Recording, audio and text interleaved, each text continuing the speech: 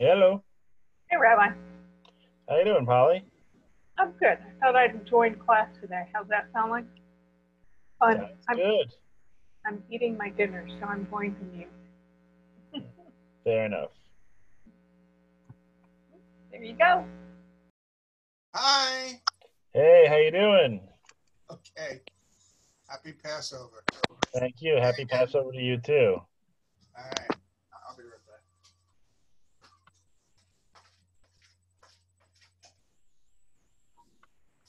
Hey, Melissa, how you doing?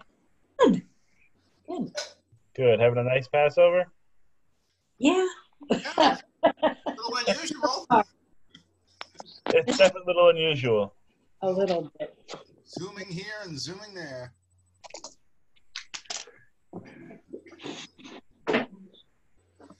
Not mine. You can win Sit closer. Oh, put something on. Oh, there's Leah. She's on. Very nice. Hello. Hello. Nice to see you. Hi, friends. Hi. Hello, hello. Hi. There's somebody back there, but I don't think she's going to. I'm putting on makeup. You want to wave and say hi? Hi. Hi, everybody. I see Ray. I see Sandy. Are you having I a class see today? Debbie Siegel. Hi. Hello, hello, everybody. Are you having a class today, Rabbi? Yep. Oh, okay. So she might do the 8 o'clock. What are you doing at 8? Pirkei Avot. Oh. Okay. I do that. Yeah, we're going to do a new topic since we're getting ready for Shavuot. So we're going to do a little Pirkei Avot. Okay. From holiday to holiday to holiday. I see something that says Polly Krause Polly, but I don't see Polly or Polly Krause. Polly's having dinner, and so she's just going to mute and hang back. Okay.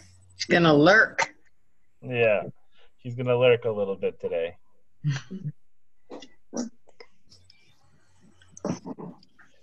Okay, I have 7:03, so I think we'll get started. So again, Chag Sameach, everybody. Hope everyone's enjoying their Passover. Chag Sameach. Chag Sameach. It's almost over already. It's actually hard to believe. You know, we're already on Tuesday. It's a couple days This thing, left. I'm running out of matzah. Breakfast. Yeah, I'm running out of matzah, and I don't want to rush to the store. Oh, you see, yeah. Down to my last piece. Oh no. Yeah, we go on matzah rations here because the kids eat it so quickly. And so we have to just make sure they don't eat me like a box or two of matzah a day. So we have Wow. to make sure that they ask me for permission before they get matzah. That way by day 7, day 8, we still have matzah. Otherwise, it's matzah all day long. There's certain foods I can't keep in my house, and matzah is one of them. So like matzah, watermelon, cucumbers, you know, these go really fast. And so I tell the kids I don't want to have to run out to Publix or to whatever it is to keep on buying fruit, you know, that they're eating. But it's exactly Well, right. if they're eating matzah, they need the fruit. That's the exception. You got it 100% right. That's the exception. So you know, a little more fruit, a little more. Okay. So today we're going to look at Ezekiel. Go back to sort of our prophetic reading, which is nice because during Passover, during Chol HaMoed Passover, during the Shabbat, we traditionally read a passage from Ezekiel in the vision of the dry bones. And so we're going to read that a little bit today together and take a look at that text, sort of flesh it out, no pun intended.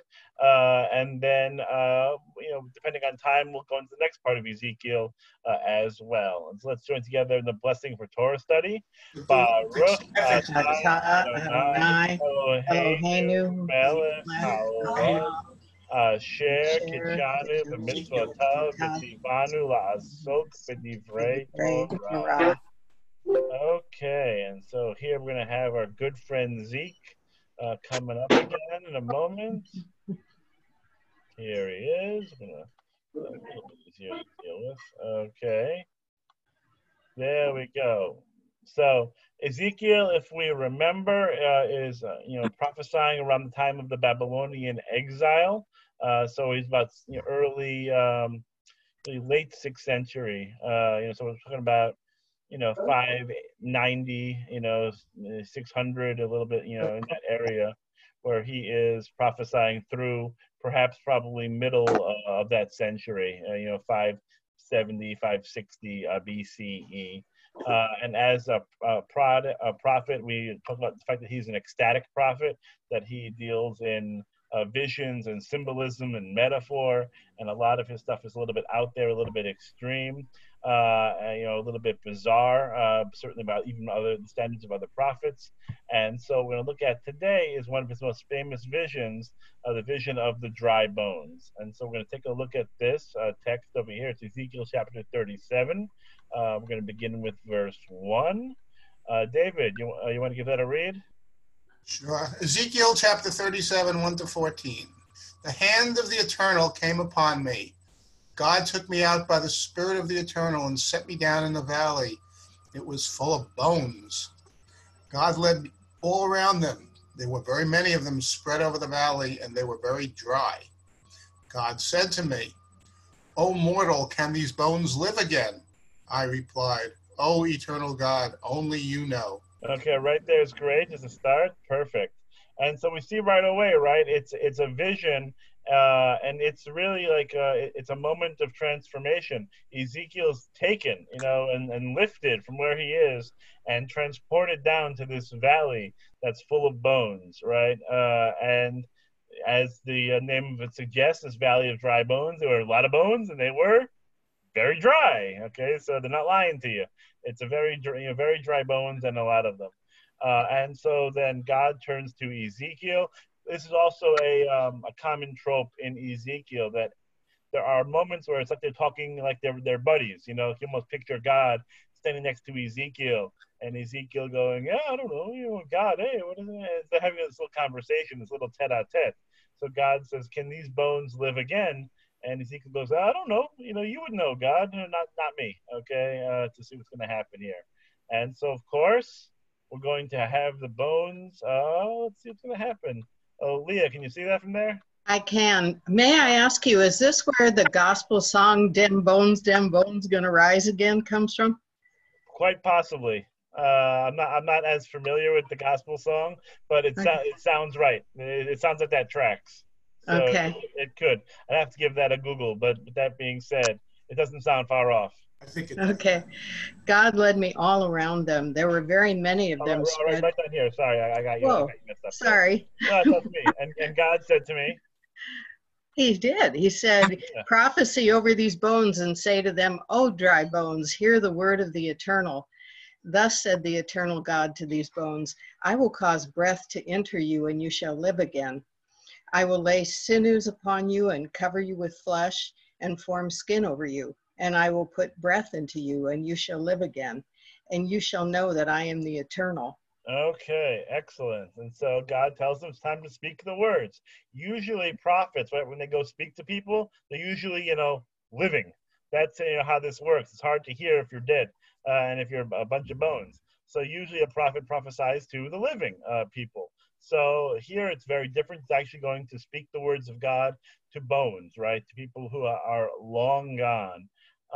And we're going to see what's going to happen. And God says what's going to happen is we're going to actually recreate people, right? We're going to rebuild a human being. We're going to get the sinews, we're going to get the muscles, we're going to get all that good stuff, all the internals, and then cover them with skin and flesh and all that other good stuff.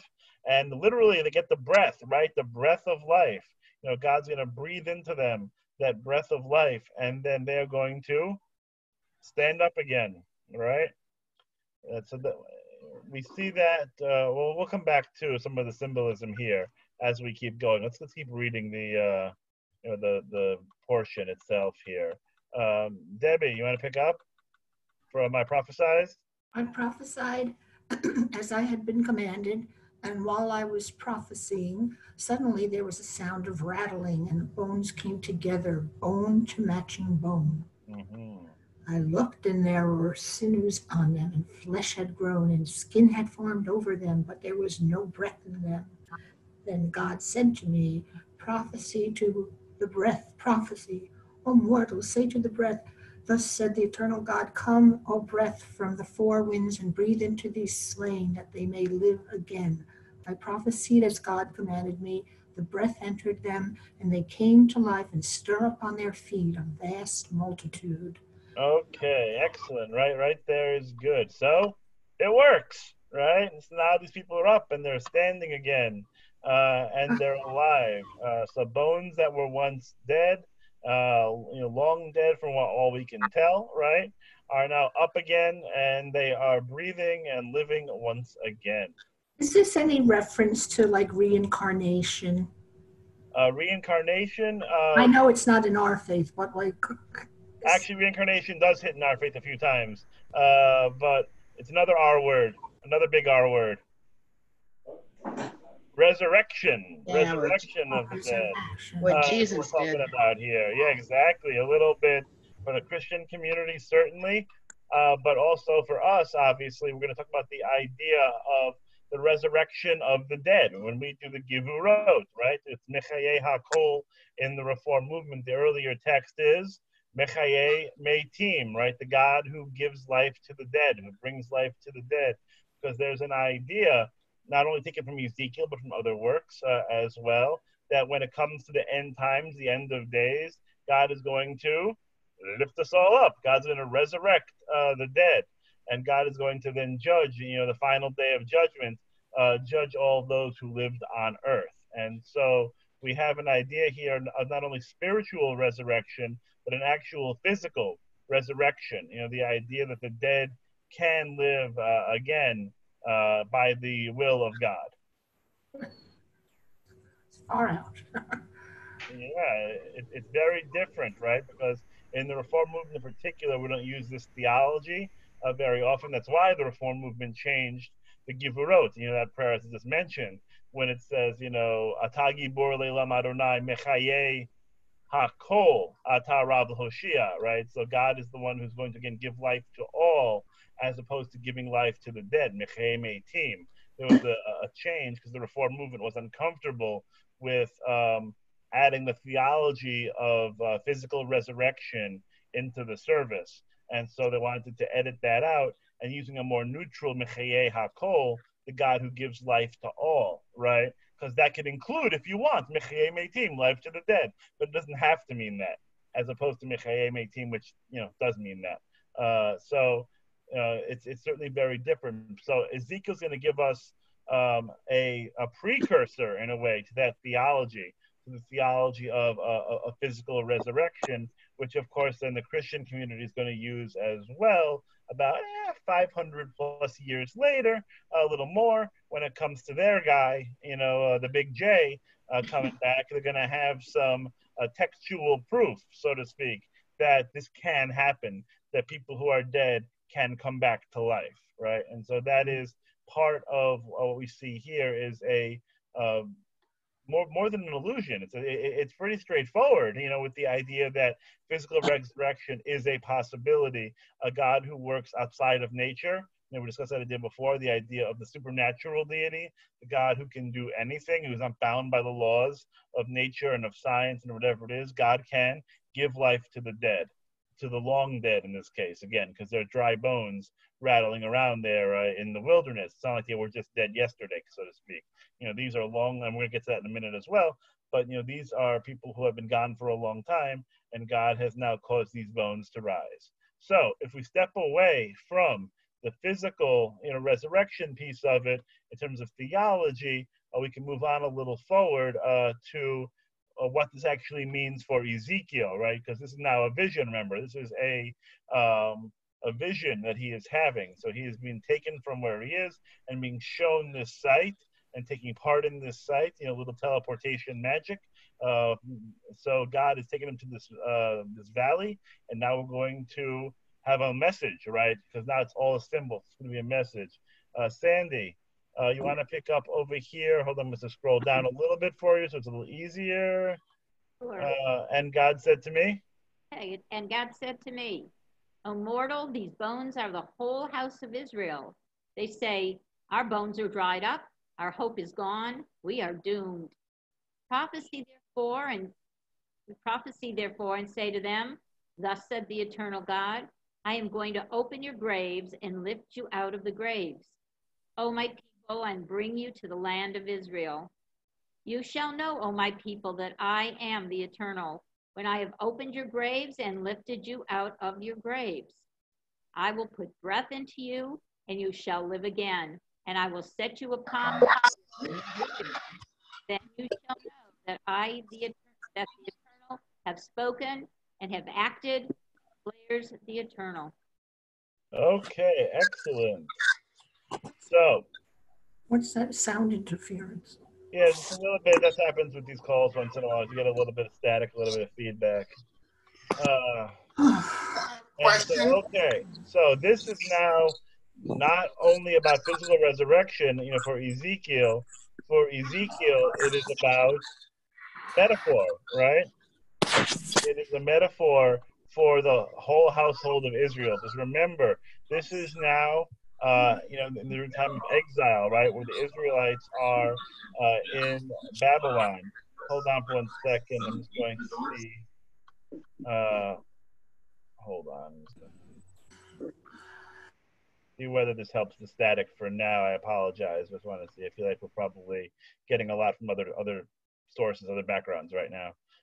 So we have the idea here that it is not about the redemption or the resurrection of the individual. It's about the redemption, the resurrection of a nation. It's about Israel. So God is going to take the entire house of Israel, who in the prophet's imagination, maybe even in their own imagination, are dead and gone in a way. Okay, they're suffering, they're in exile, they don't know what the future is going to hold for them, but God is going to redeem the people who are, again, ke'ilu, as if they were dead, and God's going to lift them up out of exile and bring them back to their land. So it becomes a passage about hope and about optimism, and things that looked really bad, looked really extreme and really terrible and really horrific. Even that God can turn around. In fact, not only can God turn it around, but God will turn it around. And God will tell the people, it looks bad, but there's going to be a time coming soon where you're going to be lifted out basically from a house of mourning and be brought to a house of celebration, back to a house of praise, a house of blessing, when I bring you back to your land. And then, of course, rebuild the temple. So this is a message that sounds a little grisly, at first, because it's about bones everywhere, but it really is about hope and optimism in the future. The idea that situation that looks terrible can be made better, and that God is going to, again, make that situation better for the people, that God is going to renew and reinvigorate the people, give them new life, new breath, which I think is a tremendous message, because the Israelites, and throughout the Jewish history, we've had these moments of catastrophe where it seems like we could be, forgotten about in a way. But God doesn't let that happen. God helps, renew and restore us and revitalize us again for the next generation. So it's pretty powerful, I think, pretty poignant words here. Excuse me, Rabbi, but what in the heck was going on in Babylon at this time? Why are we there? So we're in Babylon because they came in and they destroyed the temple in 586 and took us out in chains, and took the best and the brightest, really most of the community, into Babylon, razed the city, razed the temple, left everyone dead, either dead, in exile, or starving. Okay, so, is this the second destruction then? First. Or the first, okay. Yeah. Thank you. First destruction, no, sure. The first destruction of the temple. And so, that's the backdrop here. And Ezekiel himself is probably writing this from exile. We get a sense that he might be going back and forth a little bit, but he might be literally writing this in exile. Okay, thank you. No, sure. Let me just see here. I'm going to see if I can unmute a little bit, if that's okay, and just sort of see if we resolve some of that static. And you can certainly mute yourself if you'd like, but I'm going to see if I can unmute a little bit. If you want to mute yourself, you can. So okay. Go ahead, David. Yeah, can you hear me? Okay. I was saying maybe we can take a little hope in this current mess that we're in, that we'll come out of the valley and, we'll maybe not go to new land, but we'll at least recover, our society. Yeah, I think that's definitely in this, right? That idea that things can look bleak, but there's hope for the future.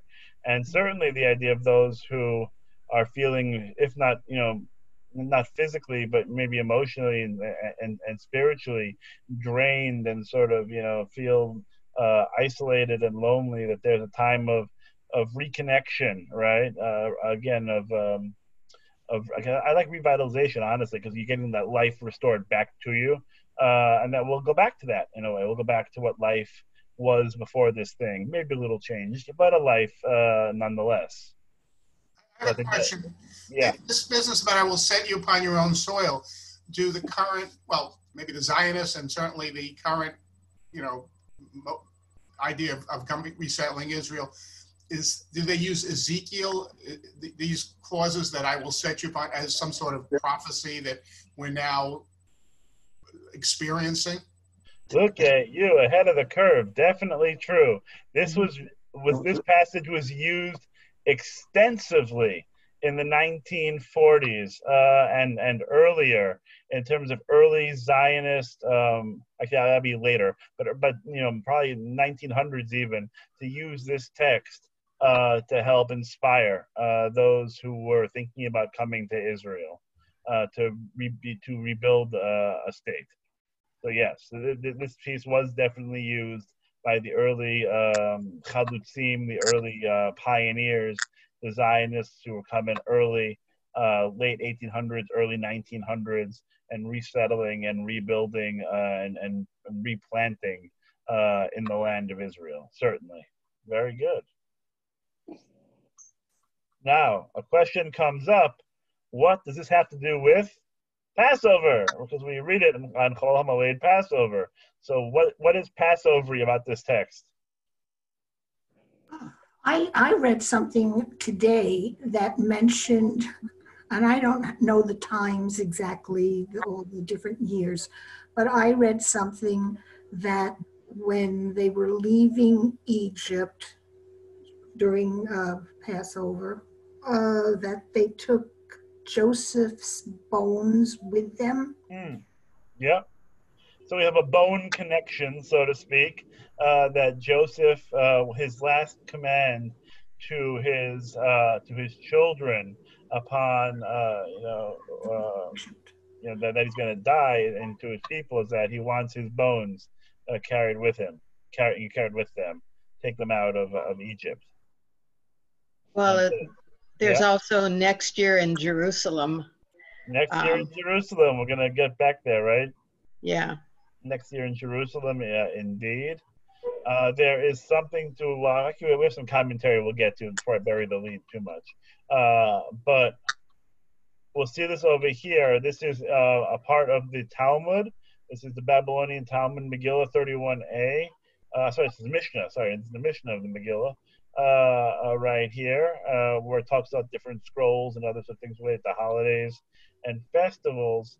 And so it has a little passage here. Let's see here. Brahms, you want to give it a read? Yes. Yes, it does.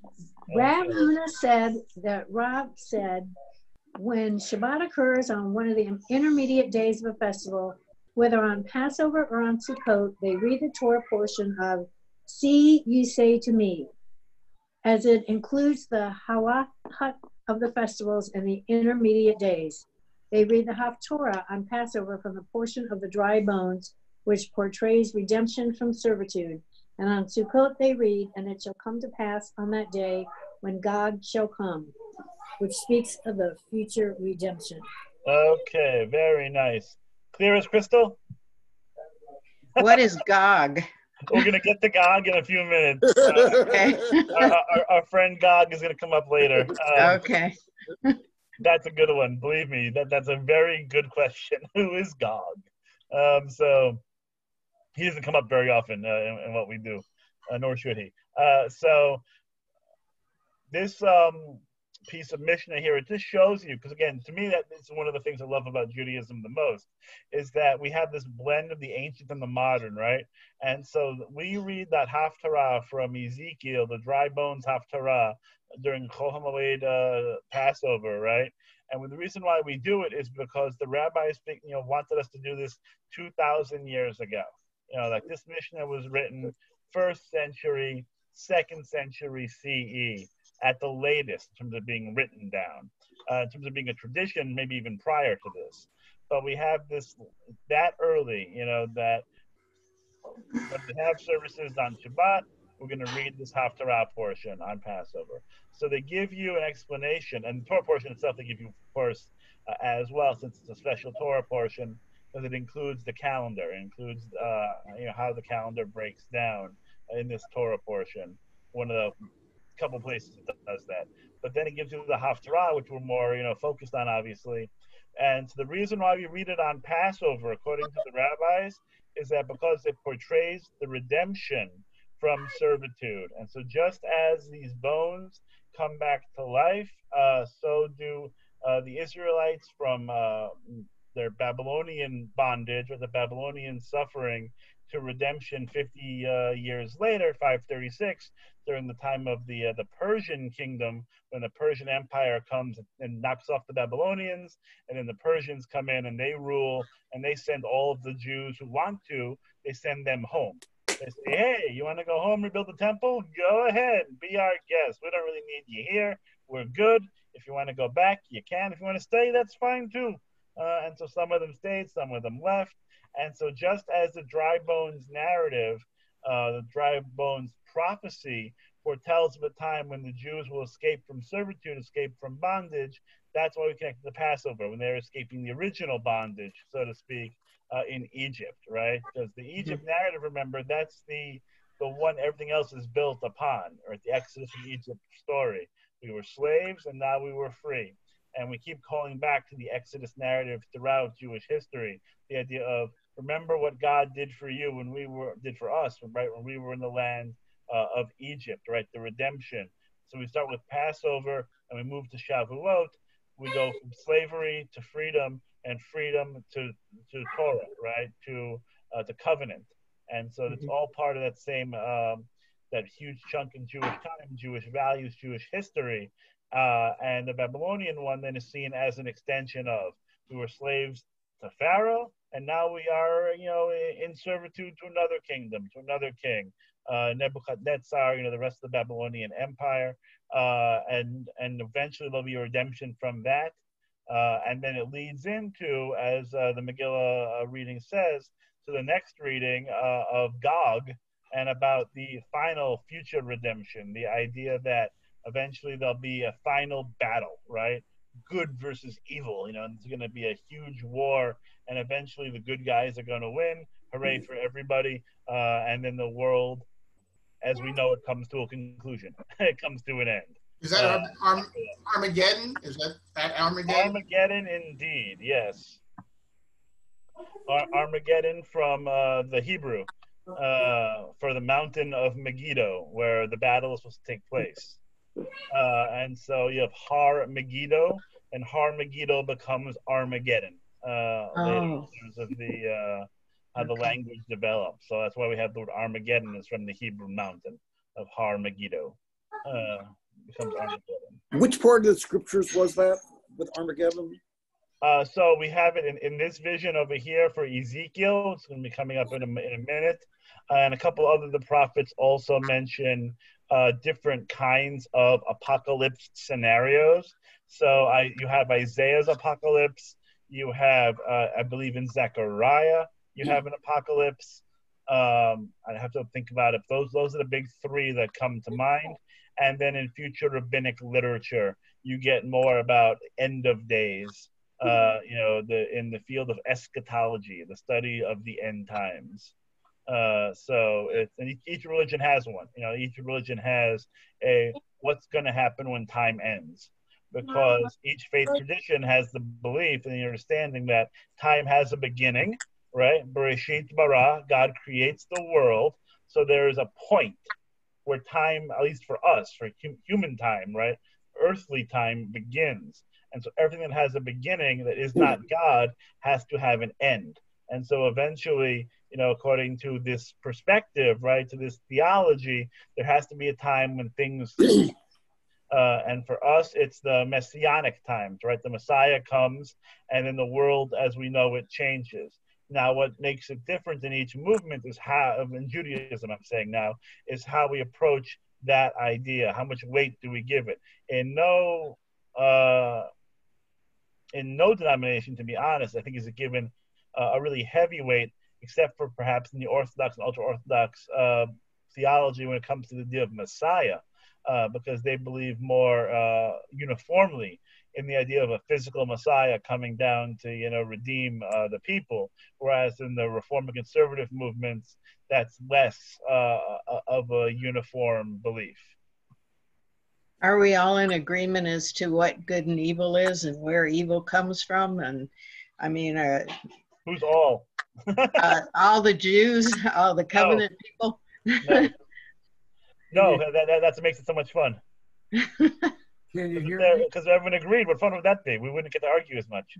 I mean, there's a definite understanding of good being related to God, right? And God's commandments and mitzvot and et cetera. But again, because there's a differentiation of belief in what that actually means, right? That's the big division, right, between the denominations, is how we understand the idea of Torah and mitzvot. Are they divine commandments that we have to be followed in a very strict way, literally, from in their understanding, though I don't think it's correct understanding, but from their understanding, 1800, 2000, 3000, 4000 years ago, unchanged? Or do we have a more modern perspective that, Jewish law is created by Jews, and Jewish law is something that has been malleable through time, and we look at Jewish law in a more progressive way, and so that's where the disagreement in what is good and what is not good would come into play, because we have differing definitions of what it means to live an ideal Jewish life. I guess. So is there a hello? Is there a last judgment in Judaism? Yep. That's part of it at Armageddon? Yep. Okay. Yeah, we get them both.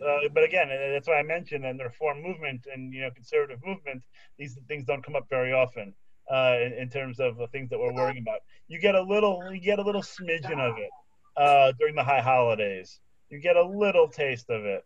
Talk about Day of Judgment and the idea of there being maybe a final day of judgment in the prayer book. So you get a tiny little taste of it maybe during the high holidays. That's it. Can you hear me? Can I hear you? Hello? I can hear somebody. Oh, there's Jan. How you doing? All right, can you hear me? Yeah, I can hear you. I want to go back when David said because of the Exodus and going to the land of Canaan, sure, relating to the current situation, there are many people who psychologically and philosophically feel that we're going to go into a different and newer and more humane world for everybody around us rather than what we've been living in. Yeah, that the vision of the end times is actually positive for us. So I think that, we want to see a new land and a new way and get rid of the, hate and prejudice that has been going on for so long.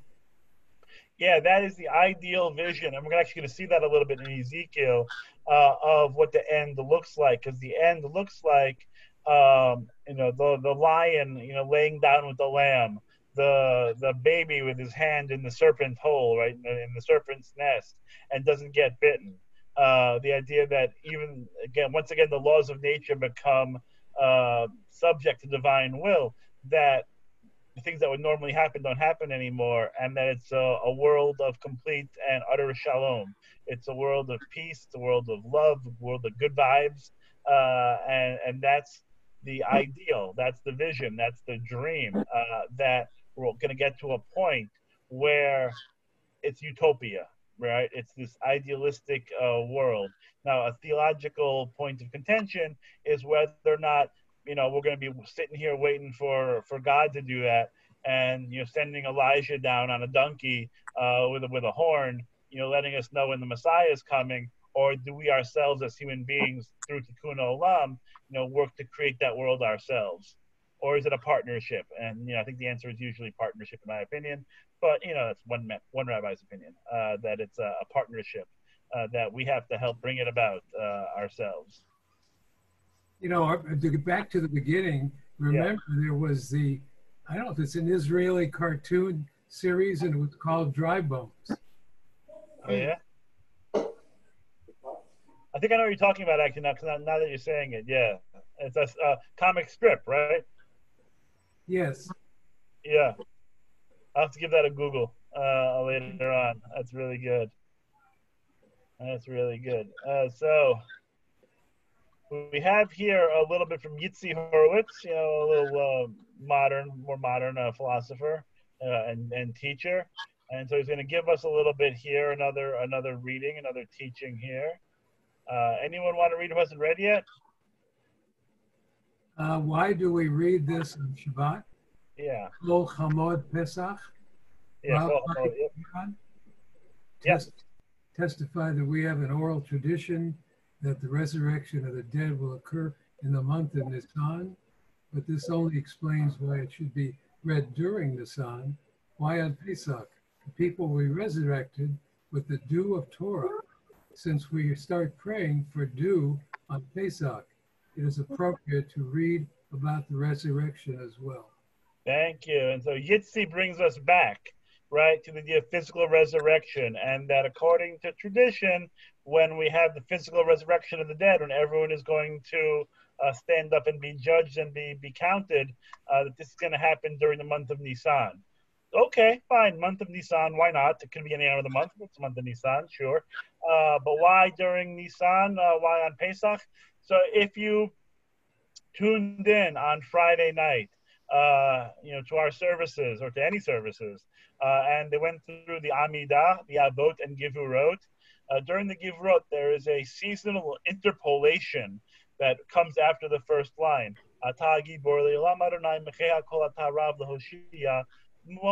Mashiv haruach umarid haga Hashem, right? And so that comes in. That's for half the year, right? The one who returns, the rains and the winds, etc., etc. So that comes in. It's a prayer for rain. So that stops after the first day of Passover. So the liturgy changes to Morid Hatal, the one who brings forth the dew. You can see why I'm not a cantor. He brings forth the dew, right? So that's what Yitzi is now connecting this to, this idea that during this season, we change from the Mashiv HaRuach liturgy to the Morid Hatal, because this is now the dew that we are praying for during this time of year. And this dew is going to connect to the dew of resurrection, right? That God is going to sprinkle down this dew and bring us all up. Who was the first Jew resurrected according to the Midrash? I don't know. And it's not Jesus. If you had that one, that's not right. That was too easy. Jesus was second. The first Jew who's resurrected according to a Midrashic tradition is Isaac. Isaac gets resurrected because according to a Midrashic tradition, in the story of the Akedah, where Abraham almost sacrifices Isaac, there's a Midrash that says Abraham actually sacrifices Isaac, and then God brings him back from the dead, and God resurrects him. And then that's when Abraham kills the ram. It's afterwards, after Isaac had been sacrificed and brought back. And so there is a history from a Midrashic standpoint, and he's resurrected, I mentioned it, from the dew of resurrection, and then he stands up again, and he's fine. A little traumatized, one would imagine, but he's fine. Yeah, also, the dry bones, sort of says there's no life. But the fact that God can make life, or we can make life out of dry bones is very hopeful. Very hopeful, 100%. Yeah, that it's very hopeful. The idea that even in such this scenario being so terrible, there is still even then hope, which I think, going back to, we were talking a little bit about this being used in early Zionist literature and Zionist, pamphlets, a lot of other good stuff. What's Israel's national anthem? Hatikva, right? The hope, because it is hope that has defined, in many ways, the Jewish people for thousands of years. There's even when things are looking really not so great, there is still that light, that spark of hope that remains within us. Yeah. From an archaeological point of view, you can ask Joan Keller and myself, because if you find bones, they reveal what the life was like when their bones were living. Indeed, they do. Yeah, that's great. Yeah, and so then they reveal a lot, right, about the history and culture. A lot of things can be discovered, right, through the study. This is actually one of my professors way back when. Feels like way back when, at least. Dahlia Marks, who is a professor of liturgy at HUC in Jerusalem now. When I was a student of hers, she was actually still, I think, a TA at that point. I don't think she was even ordained yet. But now she is ordained, and she is a professor of liturgy in HUC Israel right now. An Israeli, fantastic, passionate teacher of Torah, midrashist, etc., etc. So we have Dahlia, who's going to let us know, why do we read the prophecy of dry bones on Passover? If the story of Passover speaks of God's mighty hand, this prophetic reading speaks about God's spirit. And indeed, for us to be a free people, Passover, the festival of freedom, requires more of us than military or physical strength. Maybe this is why the prophecy is recited annually in the central memorial ceremony for the Holocaust at Yad Vashem in Jerusalem and in many other memorial services. It reminds us that sometimes heroism is givurat haruach, the heroism of the spirit. And so the bones are there, but you also need the spirit as well, right? That breath of life, that revitalization. And so Dahlia connects Passover with this idea of the renewal of the spirit, because the Jewish people need to have more than just the physical might. God's the one who redeems them out of Egypt, but they need spiritual might, spiritual energy, spiritual strength for the whole journey. And so I think that's a really nice connection. One last little Pesach connection that we didn't mention yet, I'll throw it out there, doesn't tell us who these bones are, right? Right. Know that they're there for a long time, but we don't really know what they're doing there. How'd they get there? It's funny how Jan mentioned about learning about the bones by studying them. So there's no, CSI here. There's no forensic team to tell us, where these bones even came from. So of course there's commentary upon commentary about who, these bones were when they were alive. And Rashi, so before I even get to Rashi, there's a teaching that says they're talking about this text in the yeshiva, right? And they're talking about it and they're debating amongst themselves. Is it a parable? Did it really happen? Blah, blah, blah, blah. And one of the rabbis stands up and says, it's not a parable. It 100% happened. And I know this. They got the breath of life breathed into them. Then they got up and they got dressed. And then they went out and they got jobs, and they worked in the world and they married and they had kids.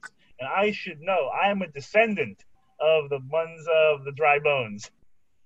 So I love that midrash, that idea that he believed that he was a descendant of the dry bones people in the wilderness.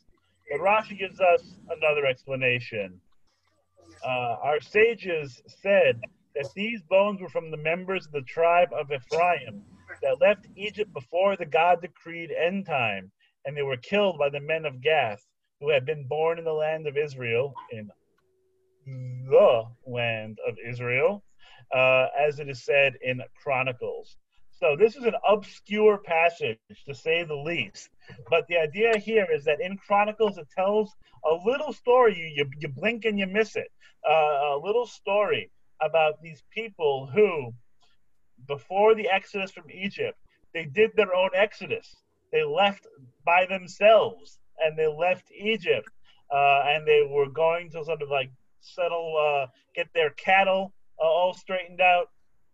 So they were going, getting all their affairs in order, and then they were butchered. They were killed by these Philistines in Gath. And so it's actually taken, so they were not redeemed, right? They were not part of the exodus from Egypt. They died before it happened. And so now we're looking at this text, which comes, much later, obviously, in Jewish history. If you want to take the exodus to, can't really date it, but 1500 maybe, I think is one of the dates given, maybe a little earlier from Egypt, a little later, I'm sorry, later than that. No, about, let's call it 1500 from now, until I Google it later. But the idea is that these people are waiting, right? They're waiting dead and gone in the wilderness for 1,000 years to be redeemed. And finally, with Ezekiel, they get their Exodus moment. They get their redemption because they blew it the first time. They left too soon. They didn't wait for God, and they went out and they got killed. But now through the vision of Ezekiel and through the parable of dry bones and through the prophecy, they get their Exodus too. Good things come to those who wait. Even if it's a really, really long time, they still get their Exodus, which I think is really sweet in a bizarre way. That they, missed their chance. They messed it up the first time, but there's always a hope for a second time. Even if they, were in a situation where they would have no hope, God makes it so. God is able to create hope for the hopeless, and give life to the lifeless, both physically and emotionally and spiritually, which I think, again, is a beautiful Passover message myself. I think that this emphasizes that God decreed that the whole Exodus is about all the powers of God, and these people didn't have the power of God given to them. No, yeah, they didn't have it. That's actually why, ironically enough, in a way, that you have some of the, once or twice a year you get this in the news, even today, where you have these ultra-Orthodox sects who don't believe in the state of Israel, and they are verbally abusive, and they sort of like boycott, and they stir up stuff against Israel because they believe that we shouldn't be there yet, because God hasn't decreed it. God hasn't brought us back, to the land. We did it, and as human beings, we created a land of Israel. Now, one can of course argue the theology and whether or not that the people who started the Zionist movement were God inspired, and certainly there were many religious Zionists who came, into the fold after the secular Zionists started the movement. But they say no, we don't accept Israel because God didn't make it so. So they're actually Jewish people, in the ultra-Orthodox movement that sometimes are relatively viscerally anti-Israel, which again is always surprising. Anyone ever see that in the papers, whatever? These people, they go to Iran, they sometimes are like, if there's an Israel Day parade, you'll sometimes see some Jews boycotting against Israel, and it's those people, that are there. So every Jew seems to have his own opinion, right? Or every group. Indeed they do, but it comes to that. This one, it comes from that theological point that God has not ordained the time yet, right? And when God ordains the time, that's when we go back to Israel. Not before. And so these guys here, these members of the tribe of Ephraim, they leave. They do their own exodus, even though God hadn't commanded it, and it doesn't end well for them. It's actually a similar theme to this week's Torah portion as well. So you have to stay tuned for Friday for that. Okay, so that is our Rashi text. That's our dry bones text. We're a little bit in between because it's only 7:50, but it's a little late to start Gog Magog here. But we'll begin it anyway because it's fun to say Gog Magog, nothing else. Okay, so this is Ezekiel 38, 39, Ezekiel's apocalypse. David, you want to start this over here? The word of the Eternal came to me, O mortal, turn your face toward Gog of the land of Magog, the chief prince of Meshech and Tubal, modern-day Turkey. Prophesy against him and say, thus said the eternal God, lo, I am coming to deal with you, O Gog, chief chief prince of Meshech and Tubal. I will turn you around and put hooks in your jaws and lead you out with all your army, horses and horsemen, all of them clothed in splendor, a vast assembly, all of them with bucklers and shields, wielding swords. Okay, so quick note as we get started. Gog didn't exist. Gog's not a person. Gog is a symbol. If you think of Amalek in a way, that we have as well, the idea of a Jewish super villain. Every hero needs a villain, or else there's no point. So you need to have a bad guy. You can't have good without bad or bad without good, according to at least classical theism. You need to have some kind of dynamic. There has to be some kind of fight. Some kind of dualism. So we have Gog here, who is, again, the lands seem to be around Turkey, as we'll see in a minute. It's not just Turkey. There's going to be other places as well that get added to this. So Ezekiel's supposed to go prophesy to Gog and tell him that God's going to get you, basically. God's going to come deal with him, and God's going to hook him like a fish, right? God's going to rip him out of the water and leave him wriggling and whatever it's going to be. And so they're going to come and they're going to fight against the Israelites. This is a prediction, a vision, a prophecy, as we would say, about what the end of times might look like, according to at least Ezekiel's vision. Because they're going to have this big apocalyptic battle, right? It's going to happen between the forces of evil, personified by Gog, and the good guys, of course, us, right? So we're going to have this army of Gog that's going to come down, and the Gog is going to bring us friends. Do you think the Ben Gurion and the people who founded Israel and the Haganah speak of this, that they're going to come back, and if they have to, militarily take over and reclaim Israel? Yeah. Ben Gurion, you're saying? Yeah. Yeah, 48 you're talking about? Yes.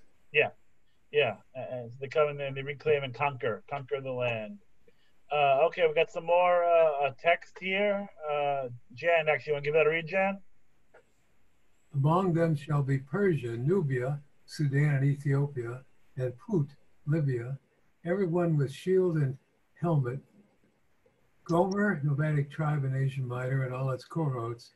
Beth Togarmah, Eastern Asia Minor, the remotest part of the north, all its cohorts that many peoples you few. Be ready, prepare yourselves, you and all the battalions, muster about you, and hold yourself in reserve for them. After a long time you shall be summoned in the distant future. You shall march against the land, restored from the sword, gathered from the midst of many people, against the mountains of Israel, which have long lain desolate. Liberated from the nations and now all dwelling secure, you shall advance, coming like a stone. You shall be like a cloud covering the earth, you and all your cohorts and the many peoples with you. So, that's really powerful stuff. You take a step back.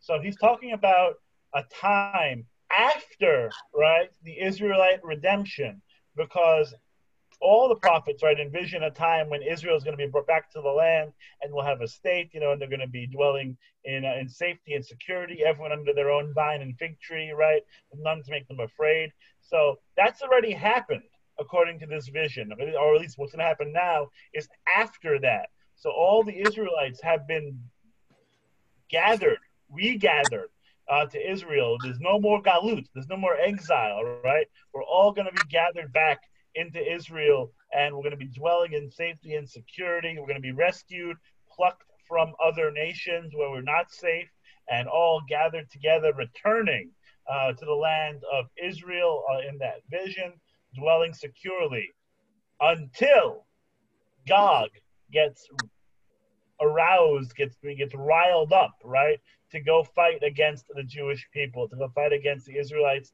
who have already been redeemed. If you have a map handy, and if not, that's okay, but you can do this later. Take a look at some of these countries, right, if you have it in your head. So Israel's being attacked basically in this vision from all sides, right? So if you have north, south, east, they're all sort of like coming around to attack, all coming into and fighting against the Israelite state. from Africa, from Asia, from Arabia. They're all sort of coming. Arabia's coming a little later, but they're all coming to fight in this battle. Sounds like what happened in 48 when the entire Arab world around it attacked Israel. Indeed, it does sound like 48. That is exactly right. Another reason why this works in multi-levels. Okay. Okay, let's see here. Okay, Leah, you want to give us a read? Sure. Thus said the eternal God, on that day a thought will occur to you, and you will conceive a wicked design. You will say, I will invade a land of open towns. I will fall upon a tranquil people living secure, all of them living in unwalled towns and lacking bars and gates in order to take spoil and seize plunder, to turn your hand against repopulated wastes and against a people gathered from among nations, acquiring livestock and possessions, living at the center of the earth. Sheba, southwest Saudi Arabia, and Dedan, northwest Saudi Arabia, and the merchants and all the magnates of Tarshish, southern Spain, will say to you, have you come to take spoil? Is it to seize plunder that you assembled your hordes to carry off silver and gold, to make off with livestock and goods, to gather an immense booty? Okay, we'll stop right there. So actually, this goes back to the question you asked before, Leah, about the definitions of good and evil. I think that we would certainly say that the idea of invading and attacking a people, right, who are not ready or prepared to defend themselves, right, who are not even, they're living in their utopian society. They're secure. There's no walls. There's no gates. It's just everyone's copacetic. Everyone's feeling really good, really happy. And now they're going to come and burn it down. They're going to come to kill everybody and to seize the spoil because they think that they can't defend themselves. Gog would think that the Israelites can't defend themselves. There's going to be this huge war that's going to happen afterwards. Why would God put them up to it? Why would God put them up to it? Yeah, he says a thought's going to occur to you. Oh, he's just predicting the future. God is warning. God is warning Gog of what's going to happen. I see. You can warn people about their future. It doesn't mean that they're not going to try to fulfill it anyway, right? Or not try to change the narrative.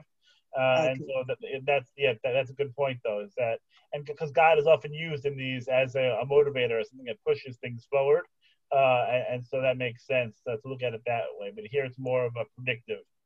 This is what's going to happen in the future. It's a warning to them. It seems like when he said wicked design, he's making a metaphor of what happened if you do this is wicked. Yeah. It's like you're going to have this bad thought in your head, and it's not a good thought, and it's not going to end well. And but not in the way that the Gog would think, right? And so again, it's that stern divine warning. It's a shaky finger that we have here. That's really good. Let's see what we got. Sandy, you want to pick up over here, therefore? Prophecy, O mortal, and say to Gog, thus said the eternal God, surely on that day when my people Israel are living secure, you will take note, and you will come from your home in the farthest north, you and many peoples with you, all of them mounted on horses, a vast horde, a mighty army, and you will advance upon my people Israel like a cloud covering the earth. This shall happen on that distant day. I will bring you to my land that the nations may know me when, before their eyes, I manifest my holiness through you, O God. Oh God, indeed. And that's actually a good place to stop. That's sort of a good stopping point for us. Because what does this remind us of? The holiday we're in now, Passover. What does God say? That God makes known God's glory, right? Through Pharaoh, through Egypt. God's strength, God's wonders, God's power is going to be known through the Egyptians, because it's the Egyptians who he's slapping around. It's through these 10 plagues. The Egyptians are going to know that God is God. And more importantly, the Israelites are going to know that God is God. When God comes to redeem the people from Egypt through signs and wonders and miracles and transports them, takes them out of a land that is not theirs, and brings them to a land which God will show them, and that God has picked out for them, going back to the time of Abraham, right? And so again, the language, the metaphor is consistent. This idea that God is going to make God's power manifest through signs and wonders. God is the anti-God. God is the anti-God. God will be the anti-something else in other theologies. I think that sort of a funny metaphor is Tivia, as in the musical, looks up at God and said, "Why did you wait 400 years?"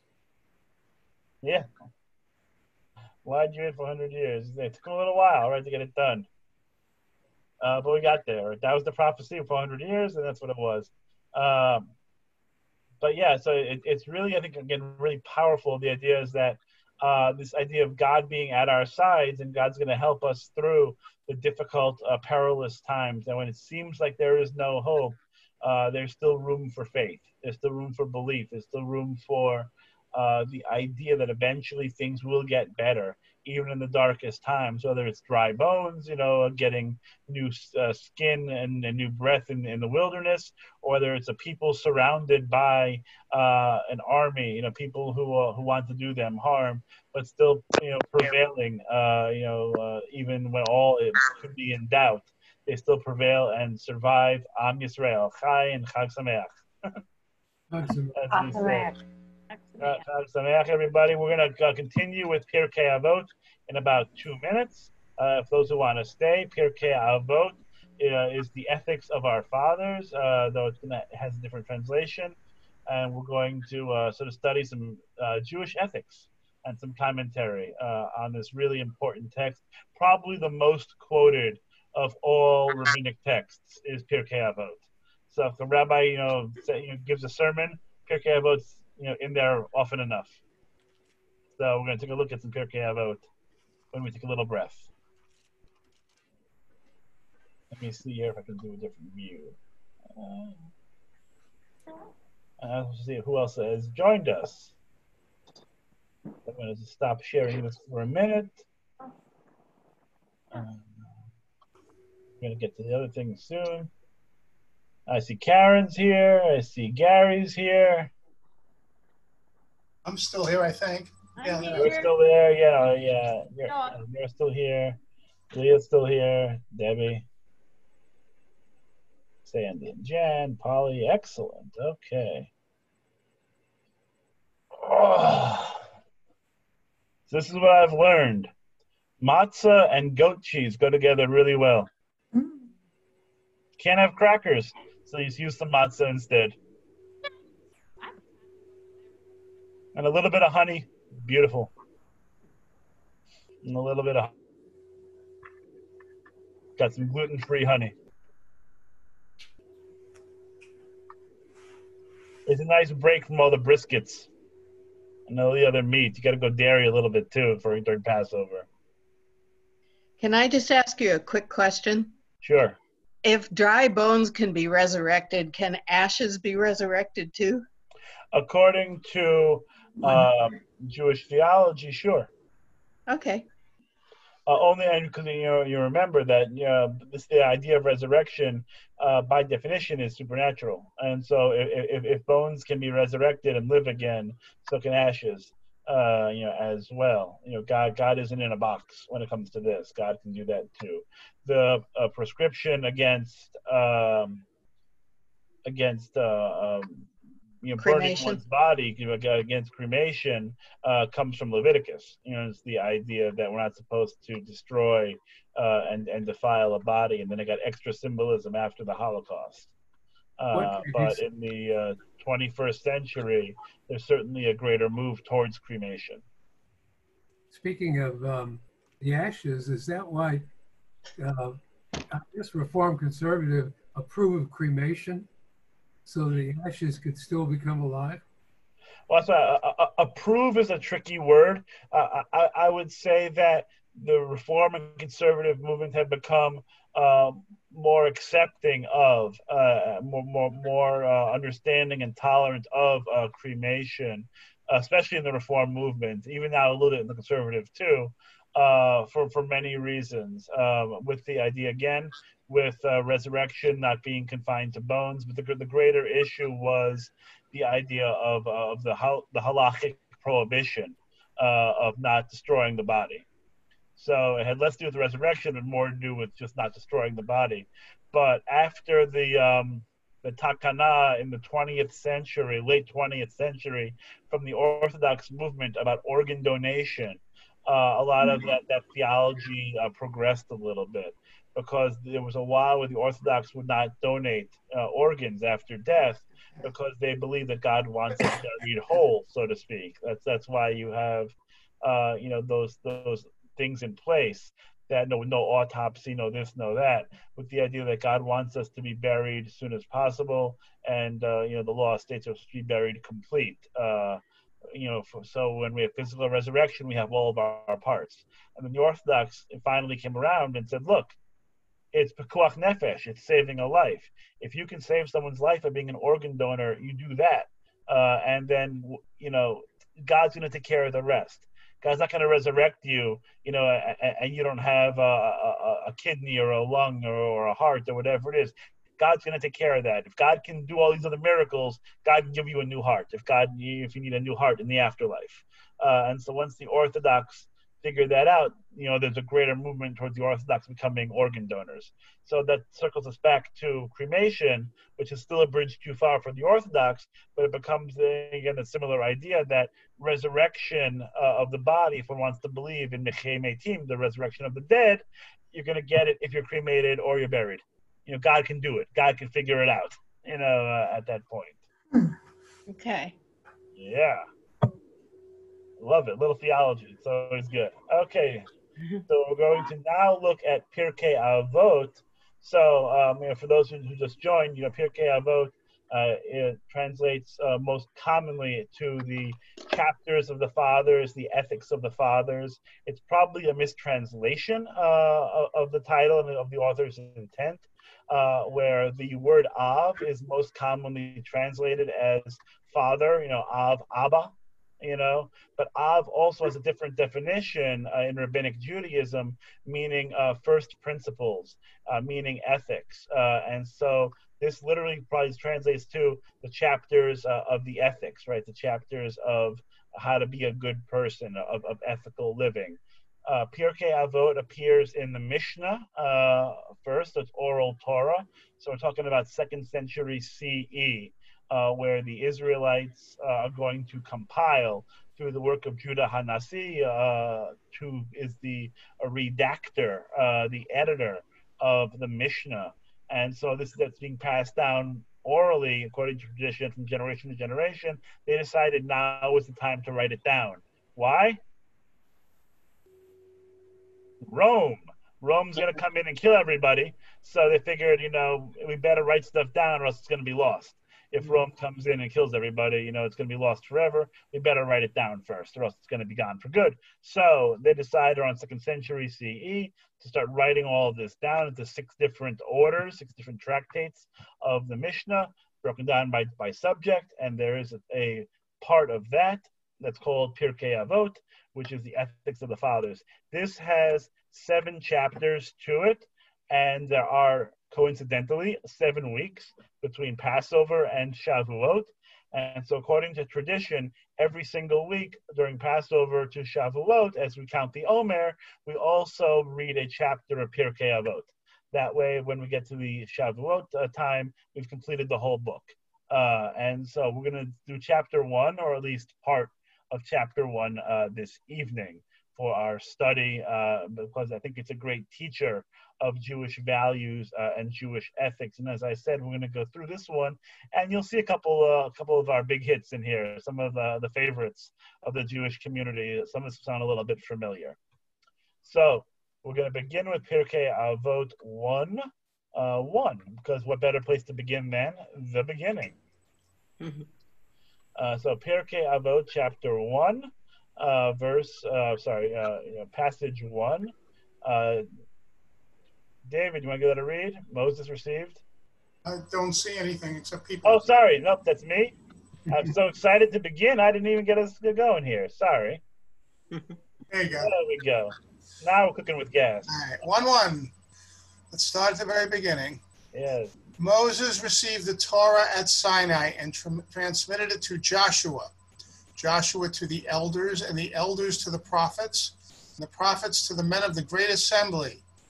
They said 3 things: be patient in the administration of justice, raise many disciples, and make a fence round the Torah. Okay, very good. We could probably spend the next 50 minutes just on that. So we're gonna dive into that a little bit right now. What is this passage? At least the first sentence. Let's break it down by sentence. The first sentence about Moses receiving the Torah. Blah, blah, blah. What's that telling us? Started at Mount Sinai, and then this is how it got here today, because it went from tinkers to evers to chance. One place after another. It kept being transmitted. You got to go around the horn. Exactly right. So it begins at the beginning, right? So Moses gets it at Sinai. Moses gives it to Joshua, etc., etc. It gets passed down the line. There is, right from the beginning of Pirkei Avot, they want to give you one of the most important and consequential values or statements in Jewish theology, that this all goes back to Moses. It all goes back to Sinai. It all goes back to revelation, right, at Sinai. So Moses gets it all directly, right, from God. Then he takes all that good stuff and gives it to Joshua, who then gives it to the elders, and the elders give it to the prophets. The prophets give it to the men of the great assembly who did not exist. And so, at least in terms of in that name, right? But there's an idea of an unbroken chain of tradition going from Moses all the way to, guess who? The rabbis, because the rabbis get it as well. Then once the rabbis get it, they can then create with it, right, as well. And they can say it all goes back to Sinai. It all goes back to Moses.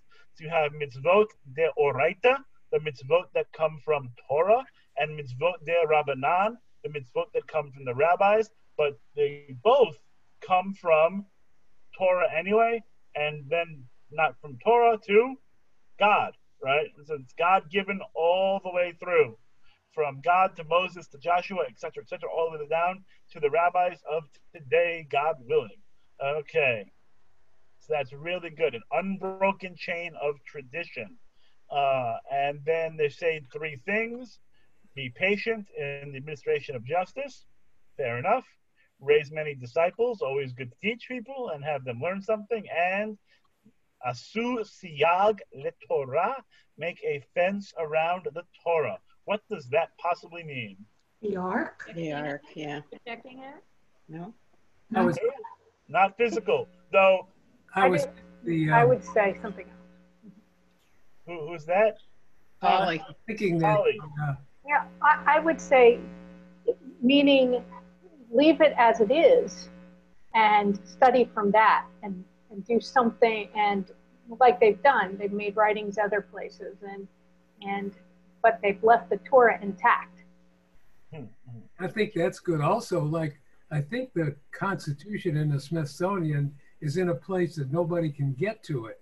Yeah. So it makes it safe, and it can't, the people around it, can't make changes to it. That's really good. That's really good. They're all really good interpretations. What it means is no chicken parmesan is what it means, actually. No chicken parm. I don't know what that means. I'll tell you. No meat and milk. Obey the law. No meat and milk. Yeah. It doesn't mean obey the law. It means be careful not to transgress any part of the Torah, such to the point where there is going to be a space around the Torah. So the Torah is in the middle, right? And now you're going to build a fence around the Torah, and you can't do that stuff inside the fence too. So the reason I give the chicken parm example, okay, so the Torah says, and by the way, debatable that it says this to begin with, but it says, don't bathe the calf in its mother's milk, right? We've all heard that expression, which is taken to mean by rabbinic authorities, no mixing milk and meat, right, at a meal, right? You can't have a cheeseburger. You can't have veal parm, right? Because that is bathing a calf in its mother's milk. Fine. Why can't I have chicken parm? Chicken's meat also. Why? The There's cheese. chicken meat. Chicken's meat, but it has nothing to do with milk. Chicken doesn't give milk. They just extend it. Bingo! They just extend it because the idea is that if I go to Joey's New York restaurant or Alfano's, one of these other places, and have a nice, delicious chicken Alfredo or chicken Parmesan, and I bite into it, oh, and it's delicious. What am I going to think? If that's good, veal Parmesan must be even better. Okay? So now I've been tempted by the chicken and milk. So now I'm going to have the beef and milk. So in order to not have the beef and the milk, we take out the chicken and the milk too. That way you won't even be tempted to do it. Jewish modesty rules, right? So we have rules about, that govern the exchanges between men and women. Has anyone heard of Kol Isha before? The law of Kol Isha? Kol Isha means that if you're a man in the Orthodox tradition, you can't hear another woman sing, right? You can't hear them raise their voice in song. That's why you have mechitza, and the men go on one side, the women go on the other side, right? And so why can't we hear the women sing? Men, why can't we do that? Bad thoughts. Because they're going to dirty. distract us, and they're going to enchant us, and they're going to take us away from God. If we hear the melodious voices, it's going to be a distraction, and then it's going to make us break sexual boundaries and sexual laws. So because we can't have, illicit adulterous relationships, we can't hear them sing either, because the singing could lead to other things. That's why you wear a wig. Like the From the sacred to the profane, right? What? From the sacred to the profane. From the sacred to the profane. If you're gonna, show, your hair in public, maybe you'll show other things in public too, and that leads down to a bad road. So you have to have that fence around the Torah, the 613 commandments, right, and everything else that is going to be custom, which then becomes law in a way.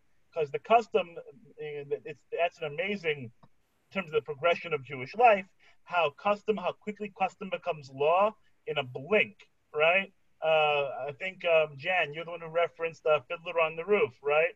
So they have that scene at the wedding, right? When Mottel and Seitel get married, right? And then Perchik wants to dance with Huddle. And he's, no, you can't dance with a woman, whatever it is. And they ask the rabbi.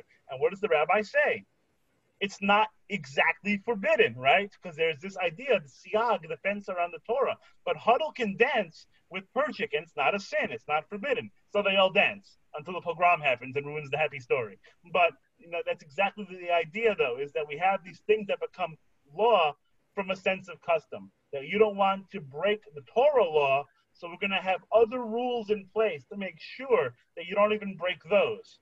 So, if you can't break this law, that's not even a law, you're not going to actually break the real law.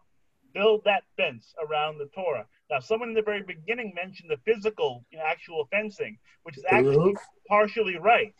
Because the idea is that it's actually built upon the system of the tabernacle. That you have the idea of the Torah's in the middle, then you have an outer box, and another outer box, and another outer box. It keeps getting bigger until everyone can come in to the outer outskirts, and it's only the high priest, right? It's only the Kohen HaGadol, though who can enter into the Holy of Holies one day a year on Yom Kippur when he's asking for atonement for himself and for the people of Israel. And so just as there are fences, there are safeguards from transgressing the holiest that's in the middle, they take that idea and expand it philosophically, theologically, and say, look, this is going to be the law. This is going to be Torah. But we want to make sure you don't mess that up. So we're going to create more laws to make sure that you don't even get there, right? We're going to put another fence, the electrified fence, so you don't get mauled by the lion. The singing of the women reminded me of the sirens in the Odyssey, where Odysseus has to tie up to the pole, did not be seduced by the sirens. Indeed, misogyny exists in all cultures. I have a question. This says make a fence around the Torah. In some of the older synagogues, like the one in Prague, they literally, the bima and the ark, it's all in the center and enclosed, sort of in a fence type of thing. But we've gotten away from that, I guess, now, right? Or do they still have it in Sephardic? They still have it in some places, but you know, that's more, I think, in an older Sephardic kind of synagogues. But in Orthodox synagogues, you might have the amud in the middle, which actually like that model. The amud, the stand in the middle, you know, of it. It's very communal with that idea. Okay, so as I told you, we can spend a lot of time on build the fence around the Torah. Yeah. I have a question. In Hasidic communities, they have a wire, an eruv. Yeah, Does it come from the same idea of building the fence? The same sort of idea, but done in a different way. Yeah, because the idea with the eruv is that it creates that sacred space within. That way you can do certain things that you can't do outside the eruv. So yeah, it does have a similar idea from it. Sure. Yeah, of having an eruv, creating a space that is separate from the profane, and that you can, again, do those certain things. You can carry your towel within the eruv, you know, but you can't carry your towel out of the eruv. And so it's building a fence so that Torah can be done within it. Yeah, really good. We have a little passage here from our friend Rabbeinu Yonah. It's Jonah ben Abraham Garondi, a 13th century Spanish scholar. He writes a running commentary on Pirkei Avot. There are a few really good running commentaries on Pirkei Avot that literally go, you know, part by part throughout. We're going to study 2 or 3 of them, you know, today. And Rabbeinu Yonah is one of the more popular ones, and he's going to give a interpretation of this idea of transmission, though we've touched upon it already, so we can sort of go through a little bit a little quicker since we discussed it already. So, you know, it gives the idea of Moses receives the Torah from Sinai and gives it to Joshua, but, and this is a big part of the, again, theology, is that Moses doesn't only get Torah. Moses gets oral Torah as well. Moses gets Mishnah, according to tradition. There's also beliefs that Moses gets everything. Moses gets, you know, Torah. He gets Tanakh. He gets Mishnah. He gets Talmud. He gets Midrash. He gets Zohar. He gets codes. He gets everything all in one blast. That way, no one can say later that they're doing something outside of what Moses knew. Moses gets everything at once, right? And that way, all can be from God, from that one source, that one time, that one big blast, that one big bolt of revelation at Sinai. And so the reason why they need this is the Torah is given at Sinai, but it's given with nation. Because if it were not so, it would be difficult to understand its contents. So it gives you an example. It's written, do not rob, right, in Leviticus. And so all the laws of damages are within this commandment. And they themselves are the Torah that was received at Sinai, even though it's not written. So it's taking that step back. It's like the chicken parm example that I gave, but I'll give another different example of, it says in Exodus, right, the 10 Commandments, you're going to rest on Shabbat. Fine. What does that mean, to rest on Shabbat? It doesn't tell you. You get a little bit here, a little bit there about don't kindle a fire, right? You know, but it doesn't give you too much more. Like, don't do your plowing in the field. But it doesn't give you, well, what does it actually mean to rest? And so the Mishnah, the oral Torah, is going to come and fill in all of that gap and say, okay, don't do any work on Shabbat. Means don't do one of these 39 different classifications of work. And we're going to take those 39 classifications and we're going to make them another 39, another 100, another 200, till all the way to today, so we can argue about the halakha of, you know, setting your Instapot on Friday night for Saturday afternoon, and whether or not that's okay or not. Interesting. I think this has a lot to do with today in our Supreme Court, with justices like Scalise that said that, you know, they read the Constitution as the final law and not an oral Torah. So the interpretation of the Second Amendment. So we're stuck with people who are reading the Torah verbatim and others who are, seeing the oral Torah? I would say that if you made a Venn diagram, there is a lot of overlap between constitutional literalists and biblical literalists. Those circles are pretty well overlapping for the most part. I think that has been my experience at any rate. And so, yes, that's certainly true. Those who see Torah, Jewish law, Bible, the Christian community too, are these things living documents, or are they the unchanging word of God? Do we have the idea of being able to interpret and reinterpret, these words according to modern day values? Do they help inform modern day values, or is it supposed to be stagnant? It's supposed to be unchanging. And I think you get the same thing, obviously, with constitutional law. Between people who think it's supposed to be how it was in the 1800s versus 21st century is what I meant. So that's what this portion basically gives you. This whole thing here is the idea that the oral Torah is also given to Moses. That way, when we have these different laws that come out in the Mishnah and the Talmud, no one can say, hey, you made that up. You're making us switch plates for no reason.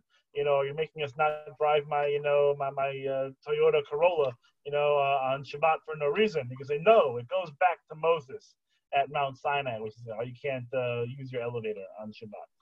I think you and I could have quite a discussion on that, Rabbi, but it's probably not, what you had intended for this lesson. Remember, this is Orthodox opinion. This is not my opinion. Before you yell at me. Okay. Well, it's also the evangelical Christians, The Bible says this is good and this is bad. Yes, that's right. It's more black and white, whereas in the modern perspective, it goes to shades of gray. But certainly in a more evangelical, again, biblical literalist perception of it, it's more unchanging. But the idea, again, being it helps justify the theology of saying that it's God inspired, or again, God divine written, divine word, right? And that's what gives authority as it continues. When you can say that the authority goes back to Moses and to God, you can justify creating law in a different way. And that's saying, well, it's not me, it's my interpretation, that's what God wants, which then leads to perhaps troubles down the road as well, certainly. Okay, let's pop over to 1:3 here. Gary, you want to give us a read? Okay. Antigonos, man of Socho, received from Shimon the righteous. He would say, do not be as servants who are serving the master in order to receive a reward. Rather, as servants who are serving the master not in order to receive a reward. And may the fear of heaven be upon you. Okay, I stuck with fear here, which is a translation. I could have just as easily translated this as awe or reverence. I think the commentators that we're going to look at like the more literal translation of fear, but if it was Rabbi Lobel translating it, I would have written awe or reverence and not fear in this context. That's just my little PSA as we continue this reading. That word fear can be different things. But even in the 20th century and even today, you have people who do believe in not only the Jewish community, but Yirat HaShamayim, the fear of heaven being actual, fear and trembling, but certainly the conservative movement, it put the fear of God in you, right? Where it has the idea of God being, a punishing deity, or there being, reason to be afraid. Right, and that's not my theology, but that is certainly apparent in other theologies as well. So I just wanted to, again, put that out there as a little PSA. So we have here the idea of that we should be serving God, right? And again, the language is hierarchical and it is paternalistic, little top-down, but that's, classical theology.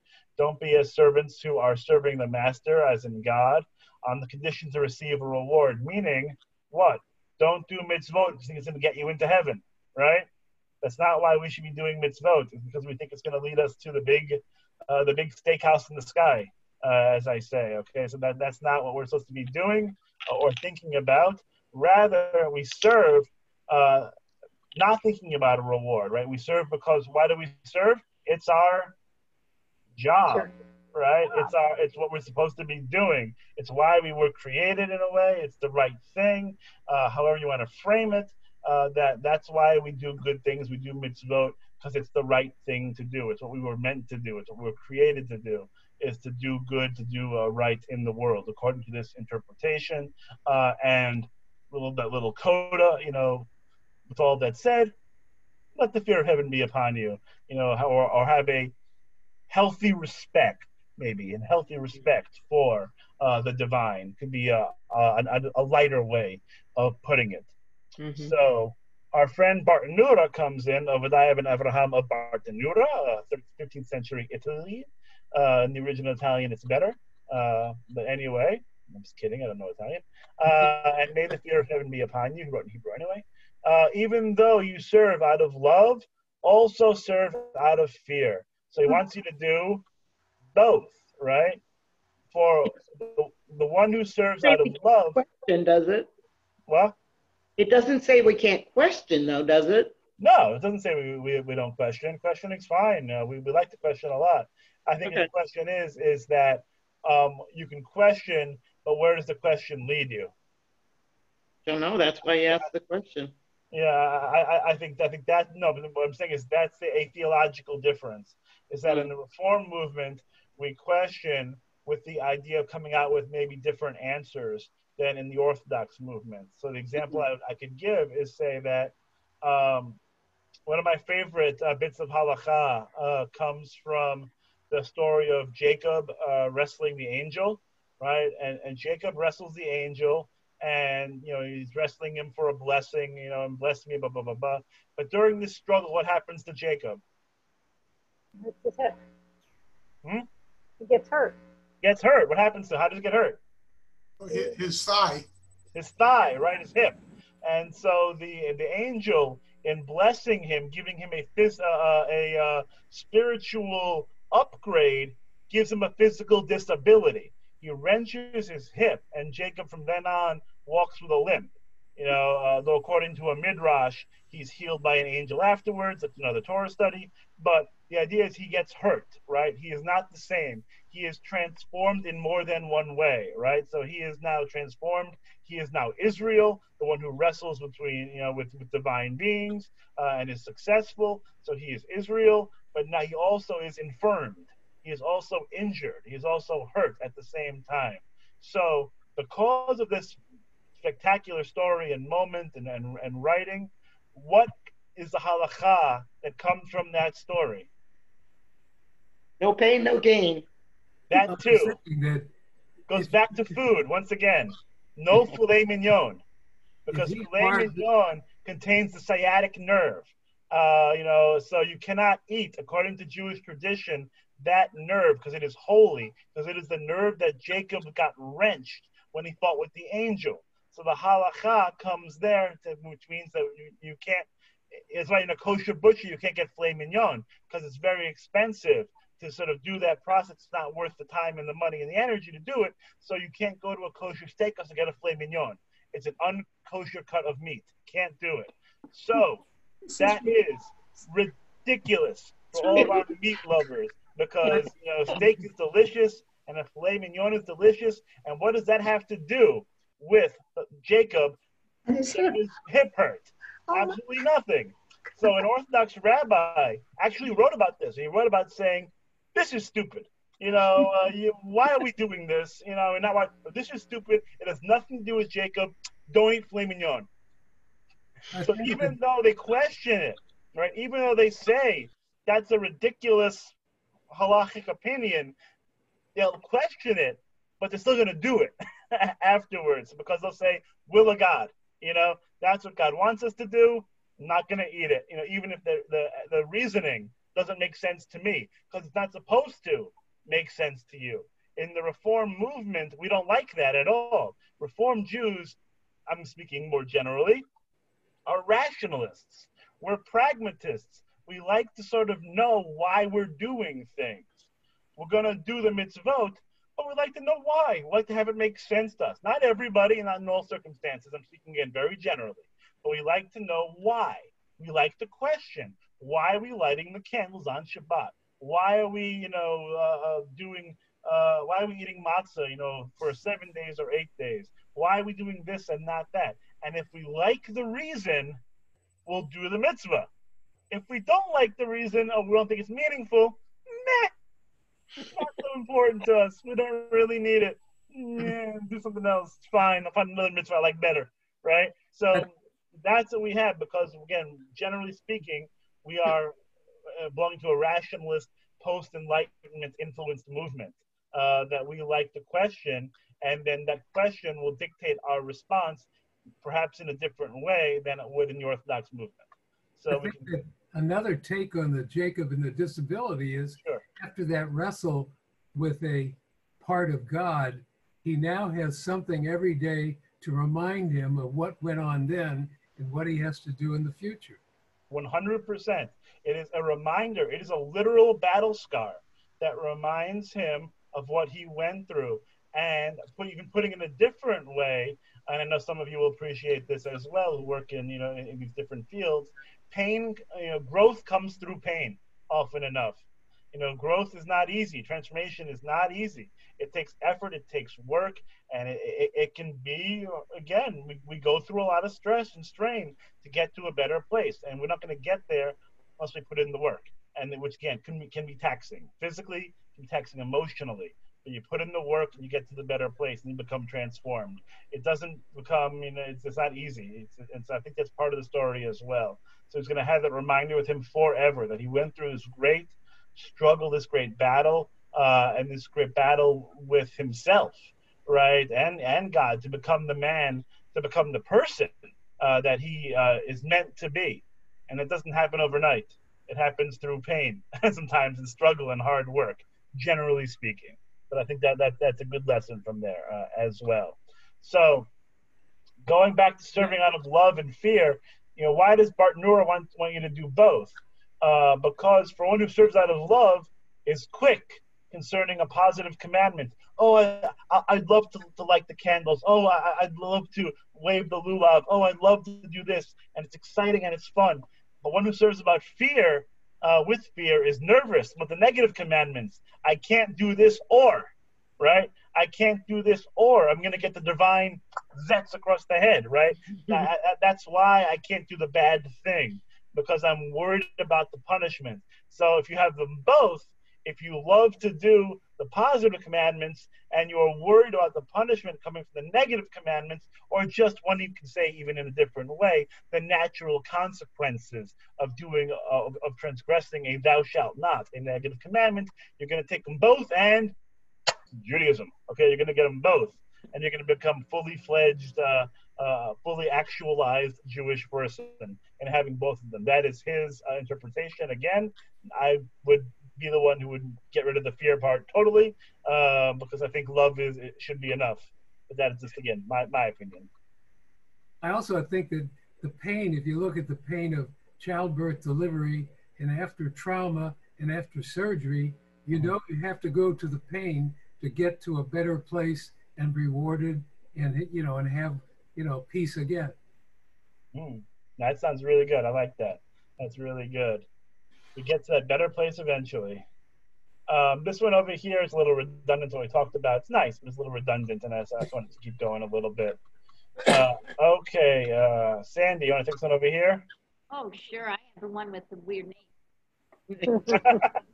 Go for it, girl. Yosef ben Yotzer, man of Sreda. Sure.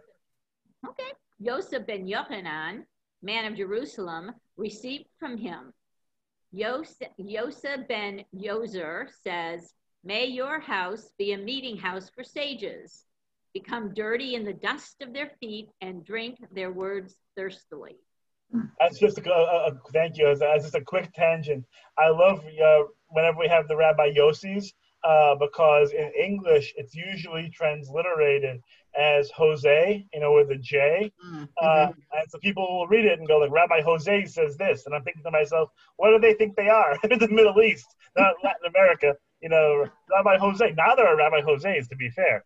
But Rabbi, at that point, it would not be Rabbi Jose. That's why I like using the Y, Rabbi Yossi, because that is the actual better Hebrew. It's where you get those J sounds in the Latin and other places for our words, because that's, they don't use the Y in the same way. Yossi ben Yotzer, sure. And so what does he say? May your house be a meeting place for the sages, become dirty in the dust of their feet, and drink their words thirstily. Enjoy that dusty foot water. So yeah, I have to leave. Bye. On that note, he's going to leave the gathering house, the virtual gathering house with the sages. Okay, so I like this idea. Bart Noor is going to expand upon it in a second, but the idea that in a non-COVID world, that it is nice for us to gather together with our teachers, with scholars, with mentors, with learned individuals, and just sit and learn together and talk words of Torah, speak words, of philosophy, of poetry, of music, of art, or whatever, on a higher, think of the salons, in Europe, right? Where you would come and you would all learn together over good wine and good food, and you would learn, from the scholars of the day and have these great deep conversations, and you wouldn't just watch Netflix. You would have these really deep conversations that would be transformative in their way. So Bartanura, our friend from Italy, says, Polly, what does he say? May your house be a meeting place for the sages. When the sages wish to gather together or to meet, let your house be ready for this purpose, so that they may become accustomed to saying, let us gather at so-and-so's house, for it is not possible that you will not learn some bit of wisdom from them. A little double negative. Excellent. They stated allegorically, to what can this be compared? To one who entered a perfumer's house, though he did not purchase anything, and in any case he soaked up a good scent, and it brought it out with him. I made him sneeze. Where's the sneeze? No sneezing, and that spreads the particles. No sneezing. But yeah, I love the metaphor. This idea that it's encouraging people to do what? It's not only to be social, but to be active learners, to be curious. It's a nice deal. I'm not going to tell you no for the rabbis. Oh, Rabbi, come to our house, or we're going to give you some nice food and whatever it is, and you'll teach for whatever it is, and we'll have a learning session. Oh, sure, I'd love to go. And so we're going to gather around, and we're going to enjoy. And what I love about this is that it gives you a couple different levels here. One, it speaks good for the person, right, doing the inviting, because other people are going to think, when they think about your house, think, oh, well, that's where all the wise people go. That's where the learners go. They don't only go to the yeshiva, but they'll go to your house, and we're all going to study together in this intimate setting, and through chevrusa, through communal joint learning, right, we're going to raise ourselves up to a higher level, because it is impossible, they say, impossible that you would be in that setting and not pick up something, okay? You don't have to have the greatest mind in the world, right? But you're going to learn something by being there, okay? It could be a fire hose pointing at a thimble, right? But it doesn't matter. You're still going to catch something of what's going on. And if you have a bigger pot, as my professor would say, a bigger pot, you get a lot, as my professor always said. And we'll talk about Maimonides, different class. But anyway, this idea is you're going to gain some kind of wisdom, some kind of knowledge by just being in the room with a great scholar. And so it's the same as if you go into a perfume shop. You might not buy the whole thing. You might not buy the whole, the expensive high end of perfume. But you're going to leave smelling sweet anyway. All being in the air through osmosis, being all around you, you're going to get some of the good stuff. That reminds me, as a kid, we across the alley was a bakery. You smell the bakery, even another one down on the road, and you get the experience of the bakery without buying anything. Yeah, unfortunately, I didn't hear that second part of that sentence. I think, I grew up behind a bakery, and you always smell the morning when they were making donuts and bread, and so you can visualize and taste the bread and donuts without buying them. No, I would buy them. That's the whole problem. That analogy. I'm walking by this thing going, for me, certainly bakeries, would do it back in my youth. But coming from the great state of Texas the past 5 years, you pass those barbecue shops, and smell that in the air, bring a tear to the eye. Then you have to just keep walking past it, and not get a brisket sandwich to go. Yeah, do a little jog, do a little run past the barbecue shop. The reach nikoach, the sweet smell, the savory smell to the eternal. Exactly right. And so the idea is come and let's learn together.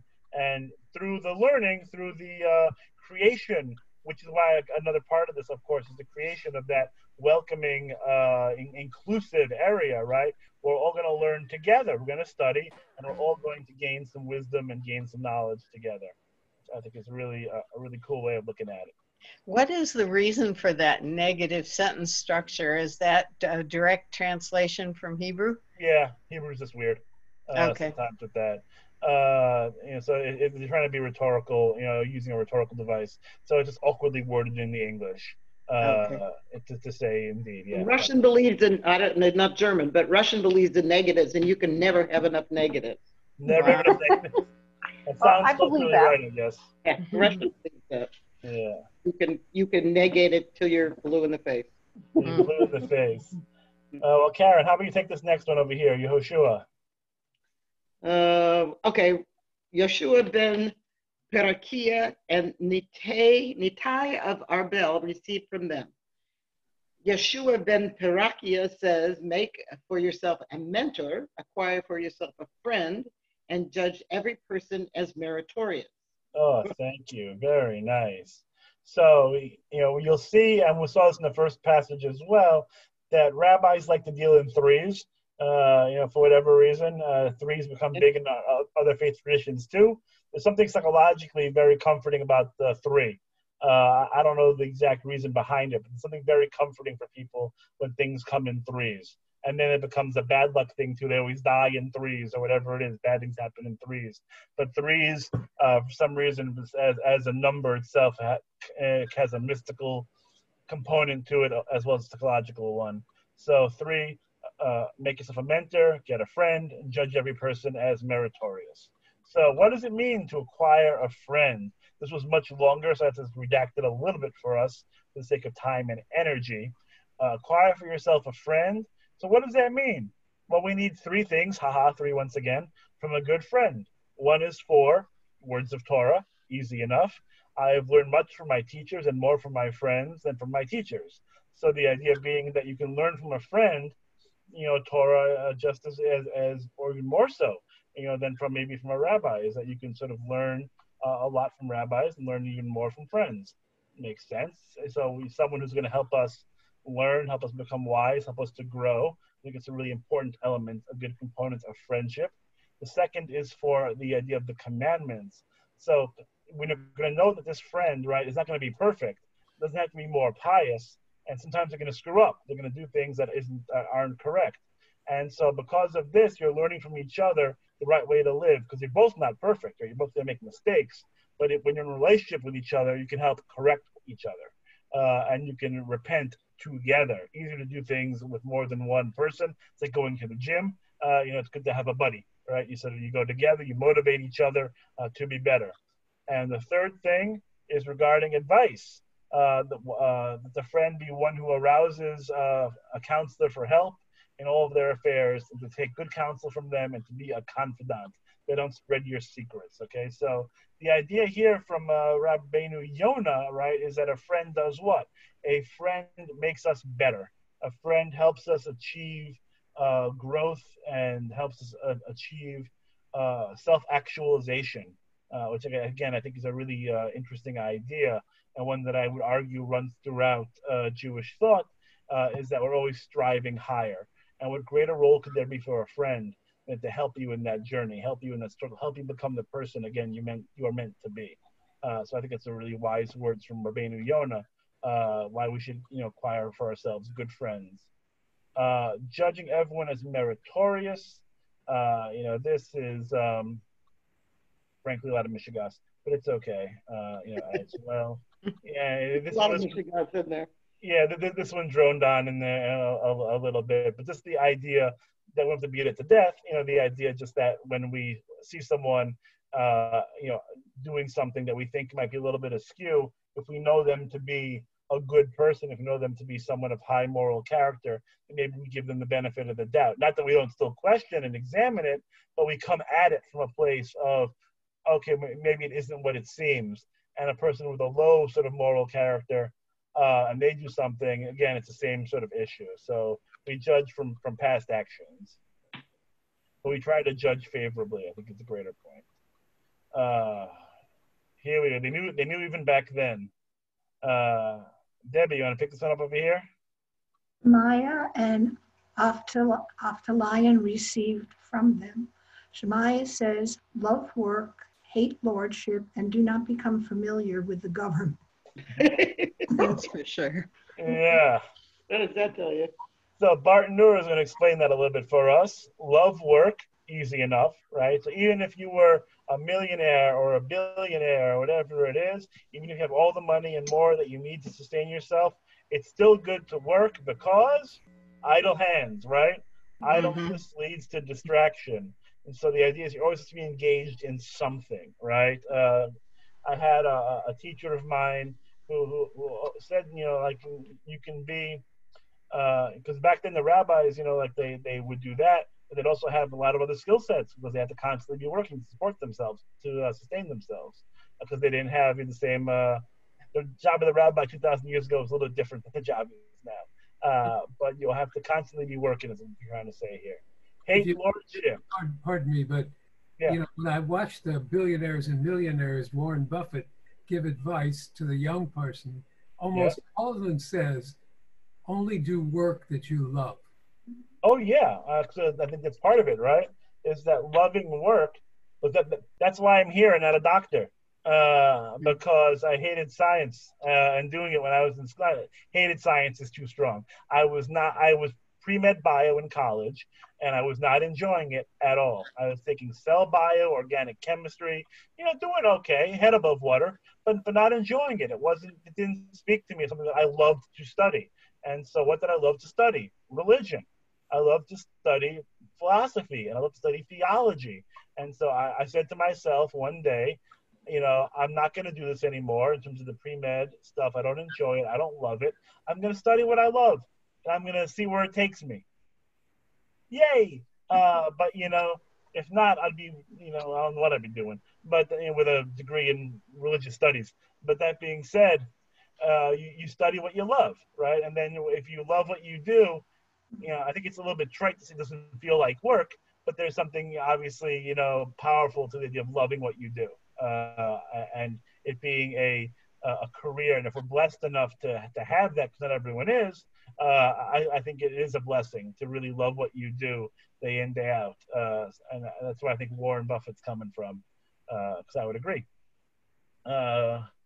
Hate lordship and do not say, I'm a great person and it is a disgrace for me to work. Since Rav said to Rav Kahana, flay a carcass in the market and take your pay, and do not say, I am a priest, I'm a great person, and the matter is a disgrace to me. Another explanation, hate lordship means distancing yourself from taking authority over the public, as lordship buries those who have it. Right, Polly? Right. And I'm like, okay. I'm like, so no chiefs and all Indians? I ain't buying that. No, it doesn't work. But obviously in the extreme sense of it, because someone's got to do it, right? Someone has to be the one in charge. I think they're worried here, and this is why I would disagree with this statement really at all, except for the love work. I like the love work part, but the next two statements I actually wouldn't agree with in the literal, because the first part of his translation or of his commentary, I do think it's something to the idea of not feeling like you're above grunt work. I think I agree. Holiness in that, or humility, in that you shouldn't feel like this I can't be bothered to do such a thing because I'm so important. I don't think the attitude it really fits in with the Jewish concept of humility, but the reality is, and certainly there's a lot of Jewish organizations that will let you know that you need to have good relationships with the government.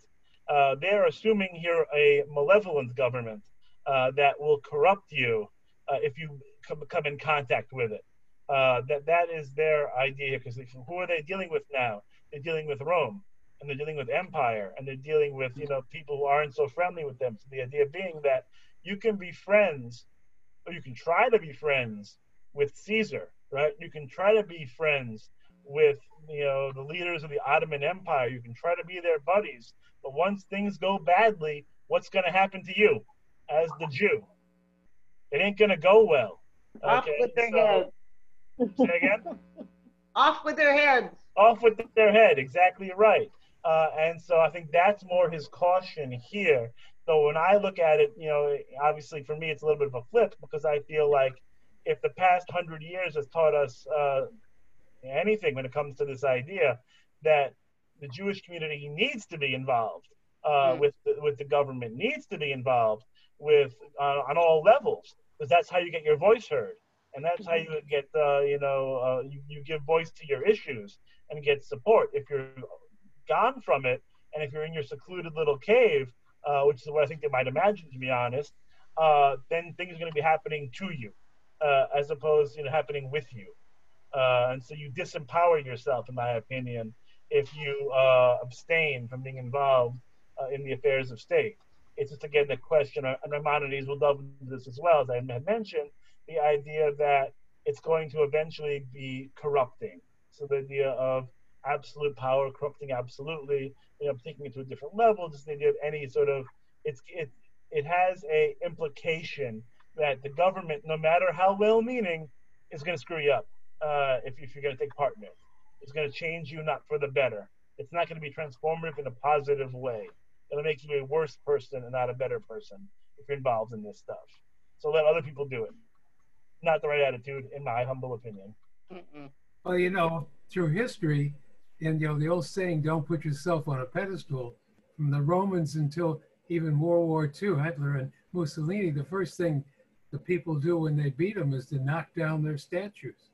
Knock down their statues, exactly right. And so I think that's the concern that they have as well, right? And that there's something that is incongruous with leadership and humility, in their opinion, which is difficult because, of course, why does Moses, what's Moses' most lauded trait? His humility, right? So the ideal leader is humble, but that's Moses. And how many Moseses are there, really? And not a lot of us. Not a lot of us. So if we think of ourselves as a Moses, that might lead us down a rough path.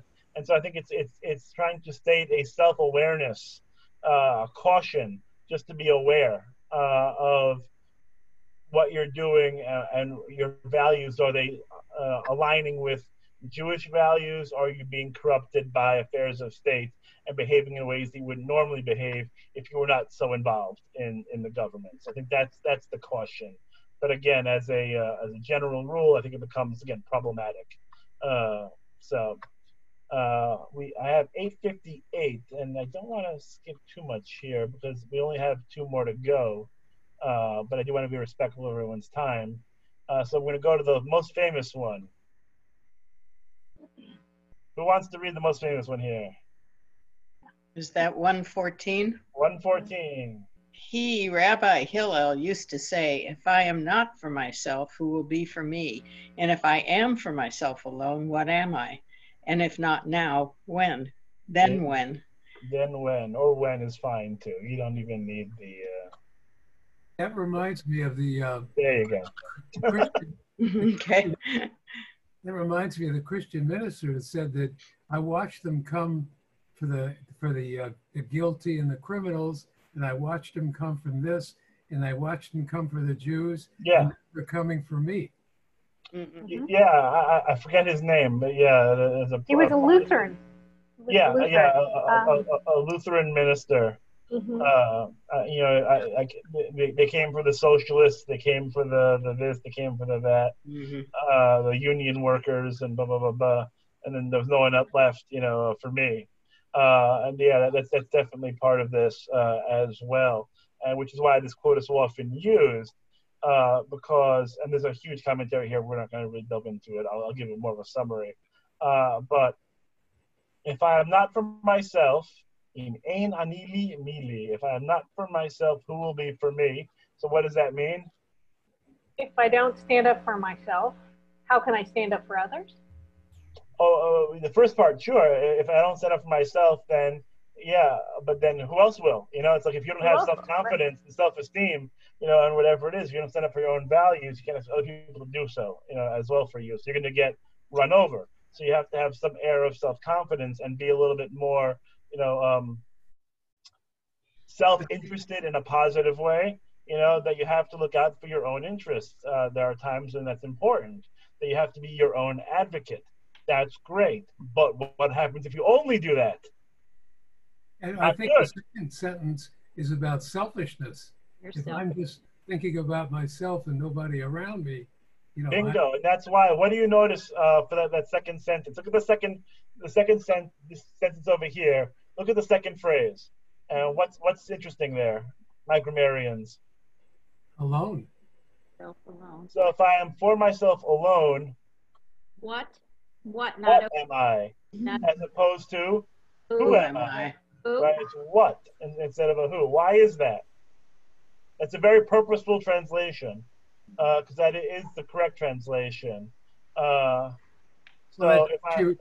yeah. If you substitute who, that's a lot more human. And what? Bingo. And what? That's exactly what they're going for. Anything but human. That if you only think for yourself, it is like you're subhuman. It's almost like you're an animal, because animals are only interested in their, well, this is a generalization once again, but according to this idea, the animals are interested in their own needs, right? In their own sense of preservation, their own sense of self. Animals by their nature are not altruistic, again, generally speaking. Animals. There's studies. What? There's studies that are proving that not so wrong. No, Right. I know, that's what I'm saying. I'm saying this was a belief then, and I think now there's a different take on this. But I'm saying back then, that was sort of the take on it. That was one of the differentiation marks in humans and animals. So you're right that I think nowadays that thinking is less true now that we've studied more about animal behavior. But the idea back then was that if you only are concerned with your own needs and your own indulgences, then it sort of makes you less than a person. It makes you sort of subhuman in a way, that you're almost like a monster. That could be another way of looking at it, right? And that you're just a creature of desire, of want, and of need, that you're just taking in for yourself and don't care about anybody else. And so you have to be, yes, self-interested. If not for myself, who will be for me? You have to be your own advocate, but you can't only be your own advocate. You have to care about other people, what's going on in the world around you. So it has this balance, right, of be your own advocate, but also advocate for other people. You have to be involved in the greater community. And of course, im lo akshav, if not now, imatai, when? If not now, when? When are we going to do it? And the answer, of course, is now. We're supposed to do it. Now is the time. We're not supposed to be patient. We're not supposed to be apathetic. We're supposed to get involved. Akshav, now. Go and do the mitzvah. And that's where this commentary is going to go. Is the idea that Rabbi Yon is going to look at it through that lens of commandment, right? That we have to be ourselves, be committed and honest with ourselves, and do the commandments, be self-motivated. But sometimes you need a buddy, right? And you need to be involved in the greater world and help each other, again, be better. And don't wait, do it today. And so I really love that balance of the Hillel quote, without even thinking of the commentary, but it's the Hillel quote, the idea that we need to be, it's unrealistic, right? There's no person who is 100% altruistic, living in the world only for other people, right? You couldn't live, that way. You have to be for yourself once in a while too, or else you wouldn't eat. You would just starve to death. That would be it for you. So you have to live for yourself a little bit, but you also can't live only for yourself. You have to live for other people, and recognize that there's other people around you, and not only be self-interested, but be interested in tzedakah and tikkun olam. And you need to carry both with you into the world, and do that every day. Do it now. Don't delay. Any questions? No. And the sheet of the Pirkei Avot paper, that there was lots of interesting things on that. Is that something you can email us? Yeah. I've historically, yeah. I'll definitely I'll cut and paste it into something that I can send it in. Definitely. There were some very awesome things in there. Yeah, that's why Pirkei Avot. That's why it's a go-to. This is all this stuff. I summarized it, but all this stuff is here. But exactly right. That's why it's so popular. That's why all the songs, all the camp songs were taken from Pirkei Avot. They're not all of them, but some of them. It's not up to you to complete the work, nor if you to abstain with it. That's Pirkei Avot. In a place where there's no person, strive to be a person. That's Pirkei Avot. So there's a lot of Pirkei Avot that's used because I think the words are timeless, and you can take a lot from them. And as you saw, we interpret and reinterpret them. There's some that I left out very purposely because they were a little less helpful to that point. But for the most part, I think it's stuff that you can struggle with, but there's a lot of great teachings as well. So thank you all for studying and for learning together. Thank you. And now you all smell even better. Yeah. Than you normally smell. Like perfumes wafting towards you. Thank you all so much. Have a great rest of your Passover. Chag Sameach. We're going to see everybody. We have services. Don't forget, we have Yisker services tomorrow. Right. The reminder came out today. We have a Yisker service tomorrow. Rabbi Michael Torp and I will be leading the service. And then we have services Friday night. Okay. Thank you, Rabbi. Thank you. My pleasure, everybody. Chag Sameach. Chag Sameach. Thank you.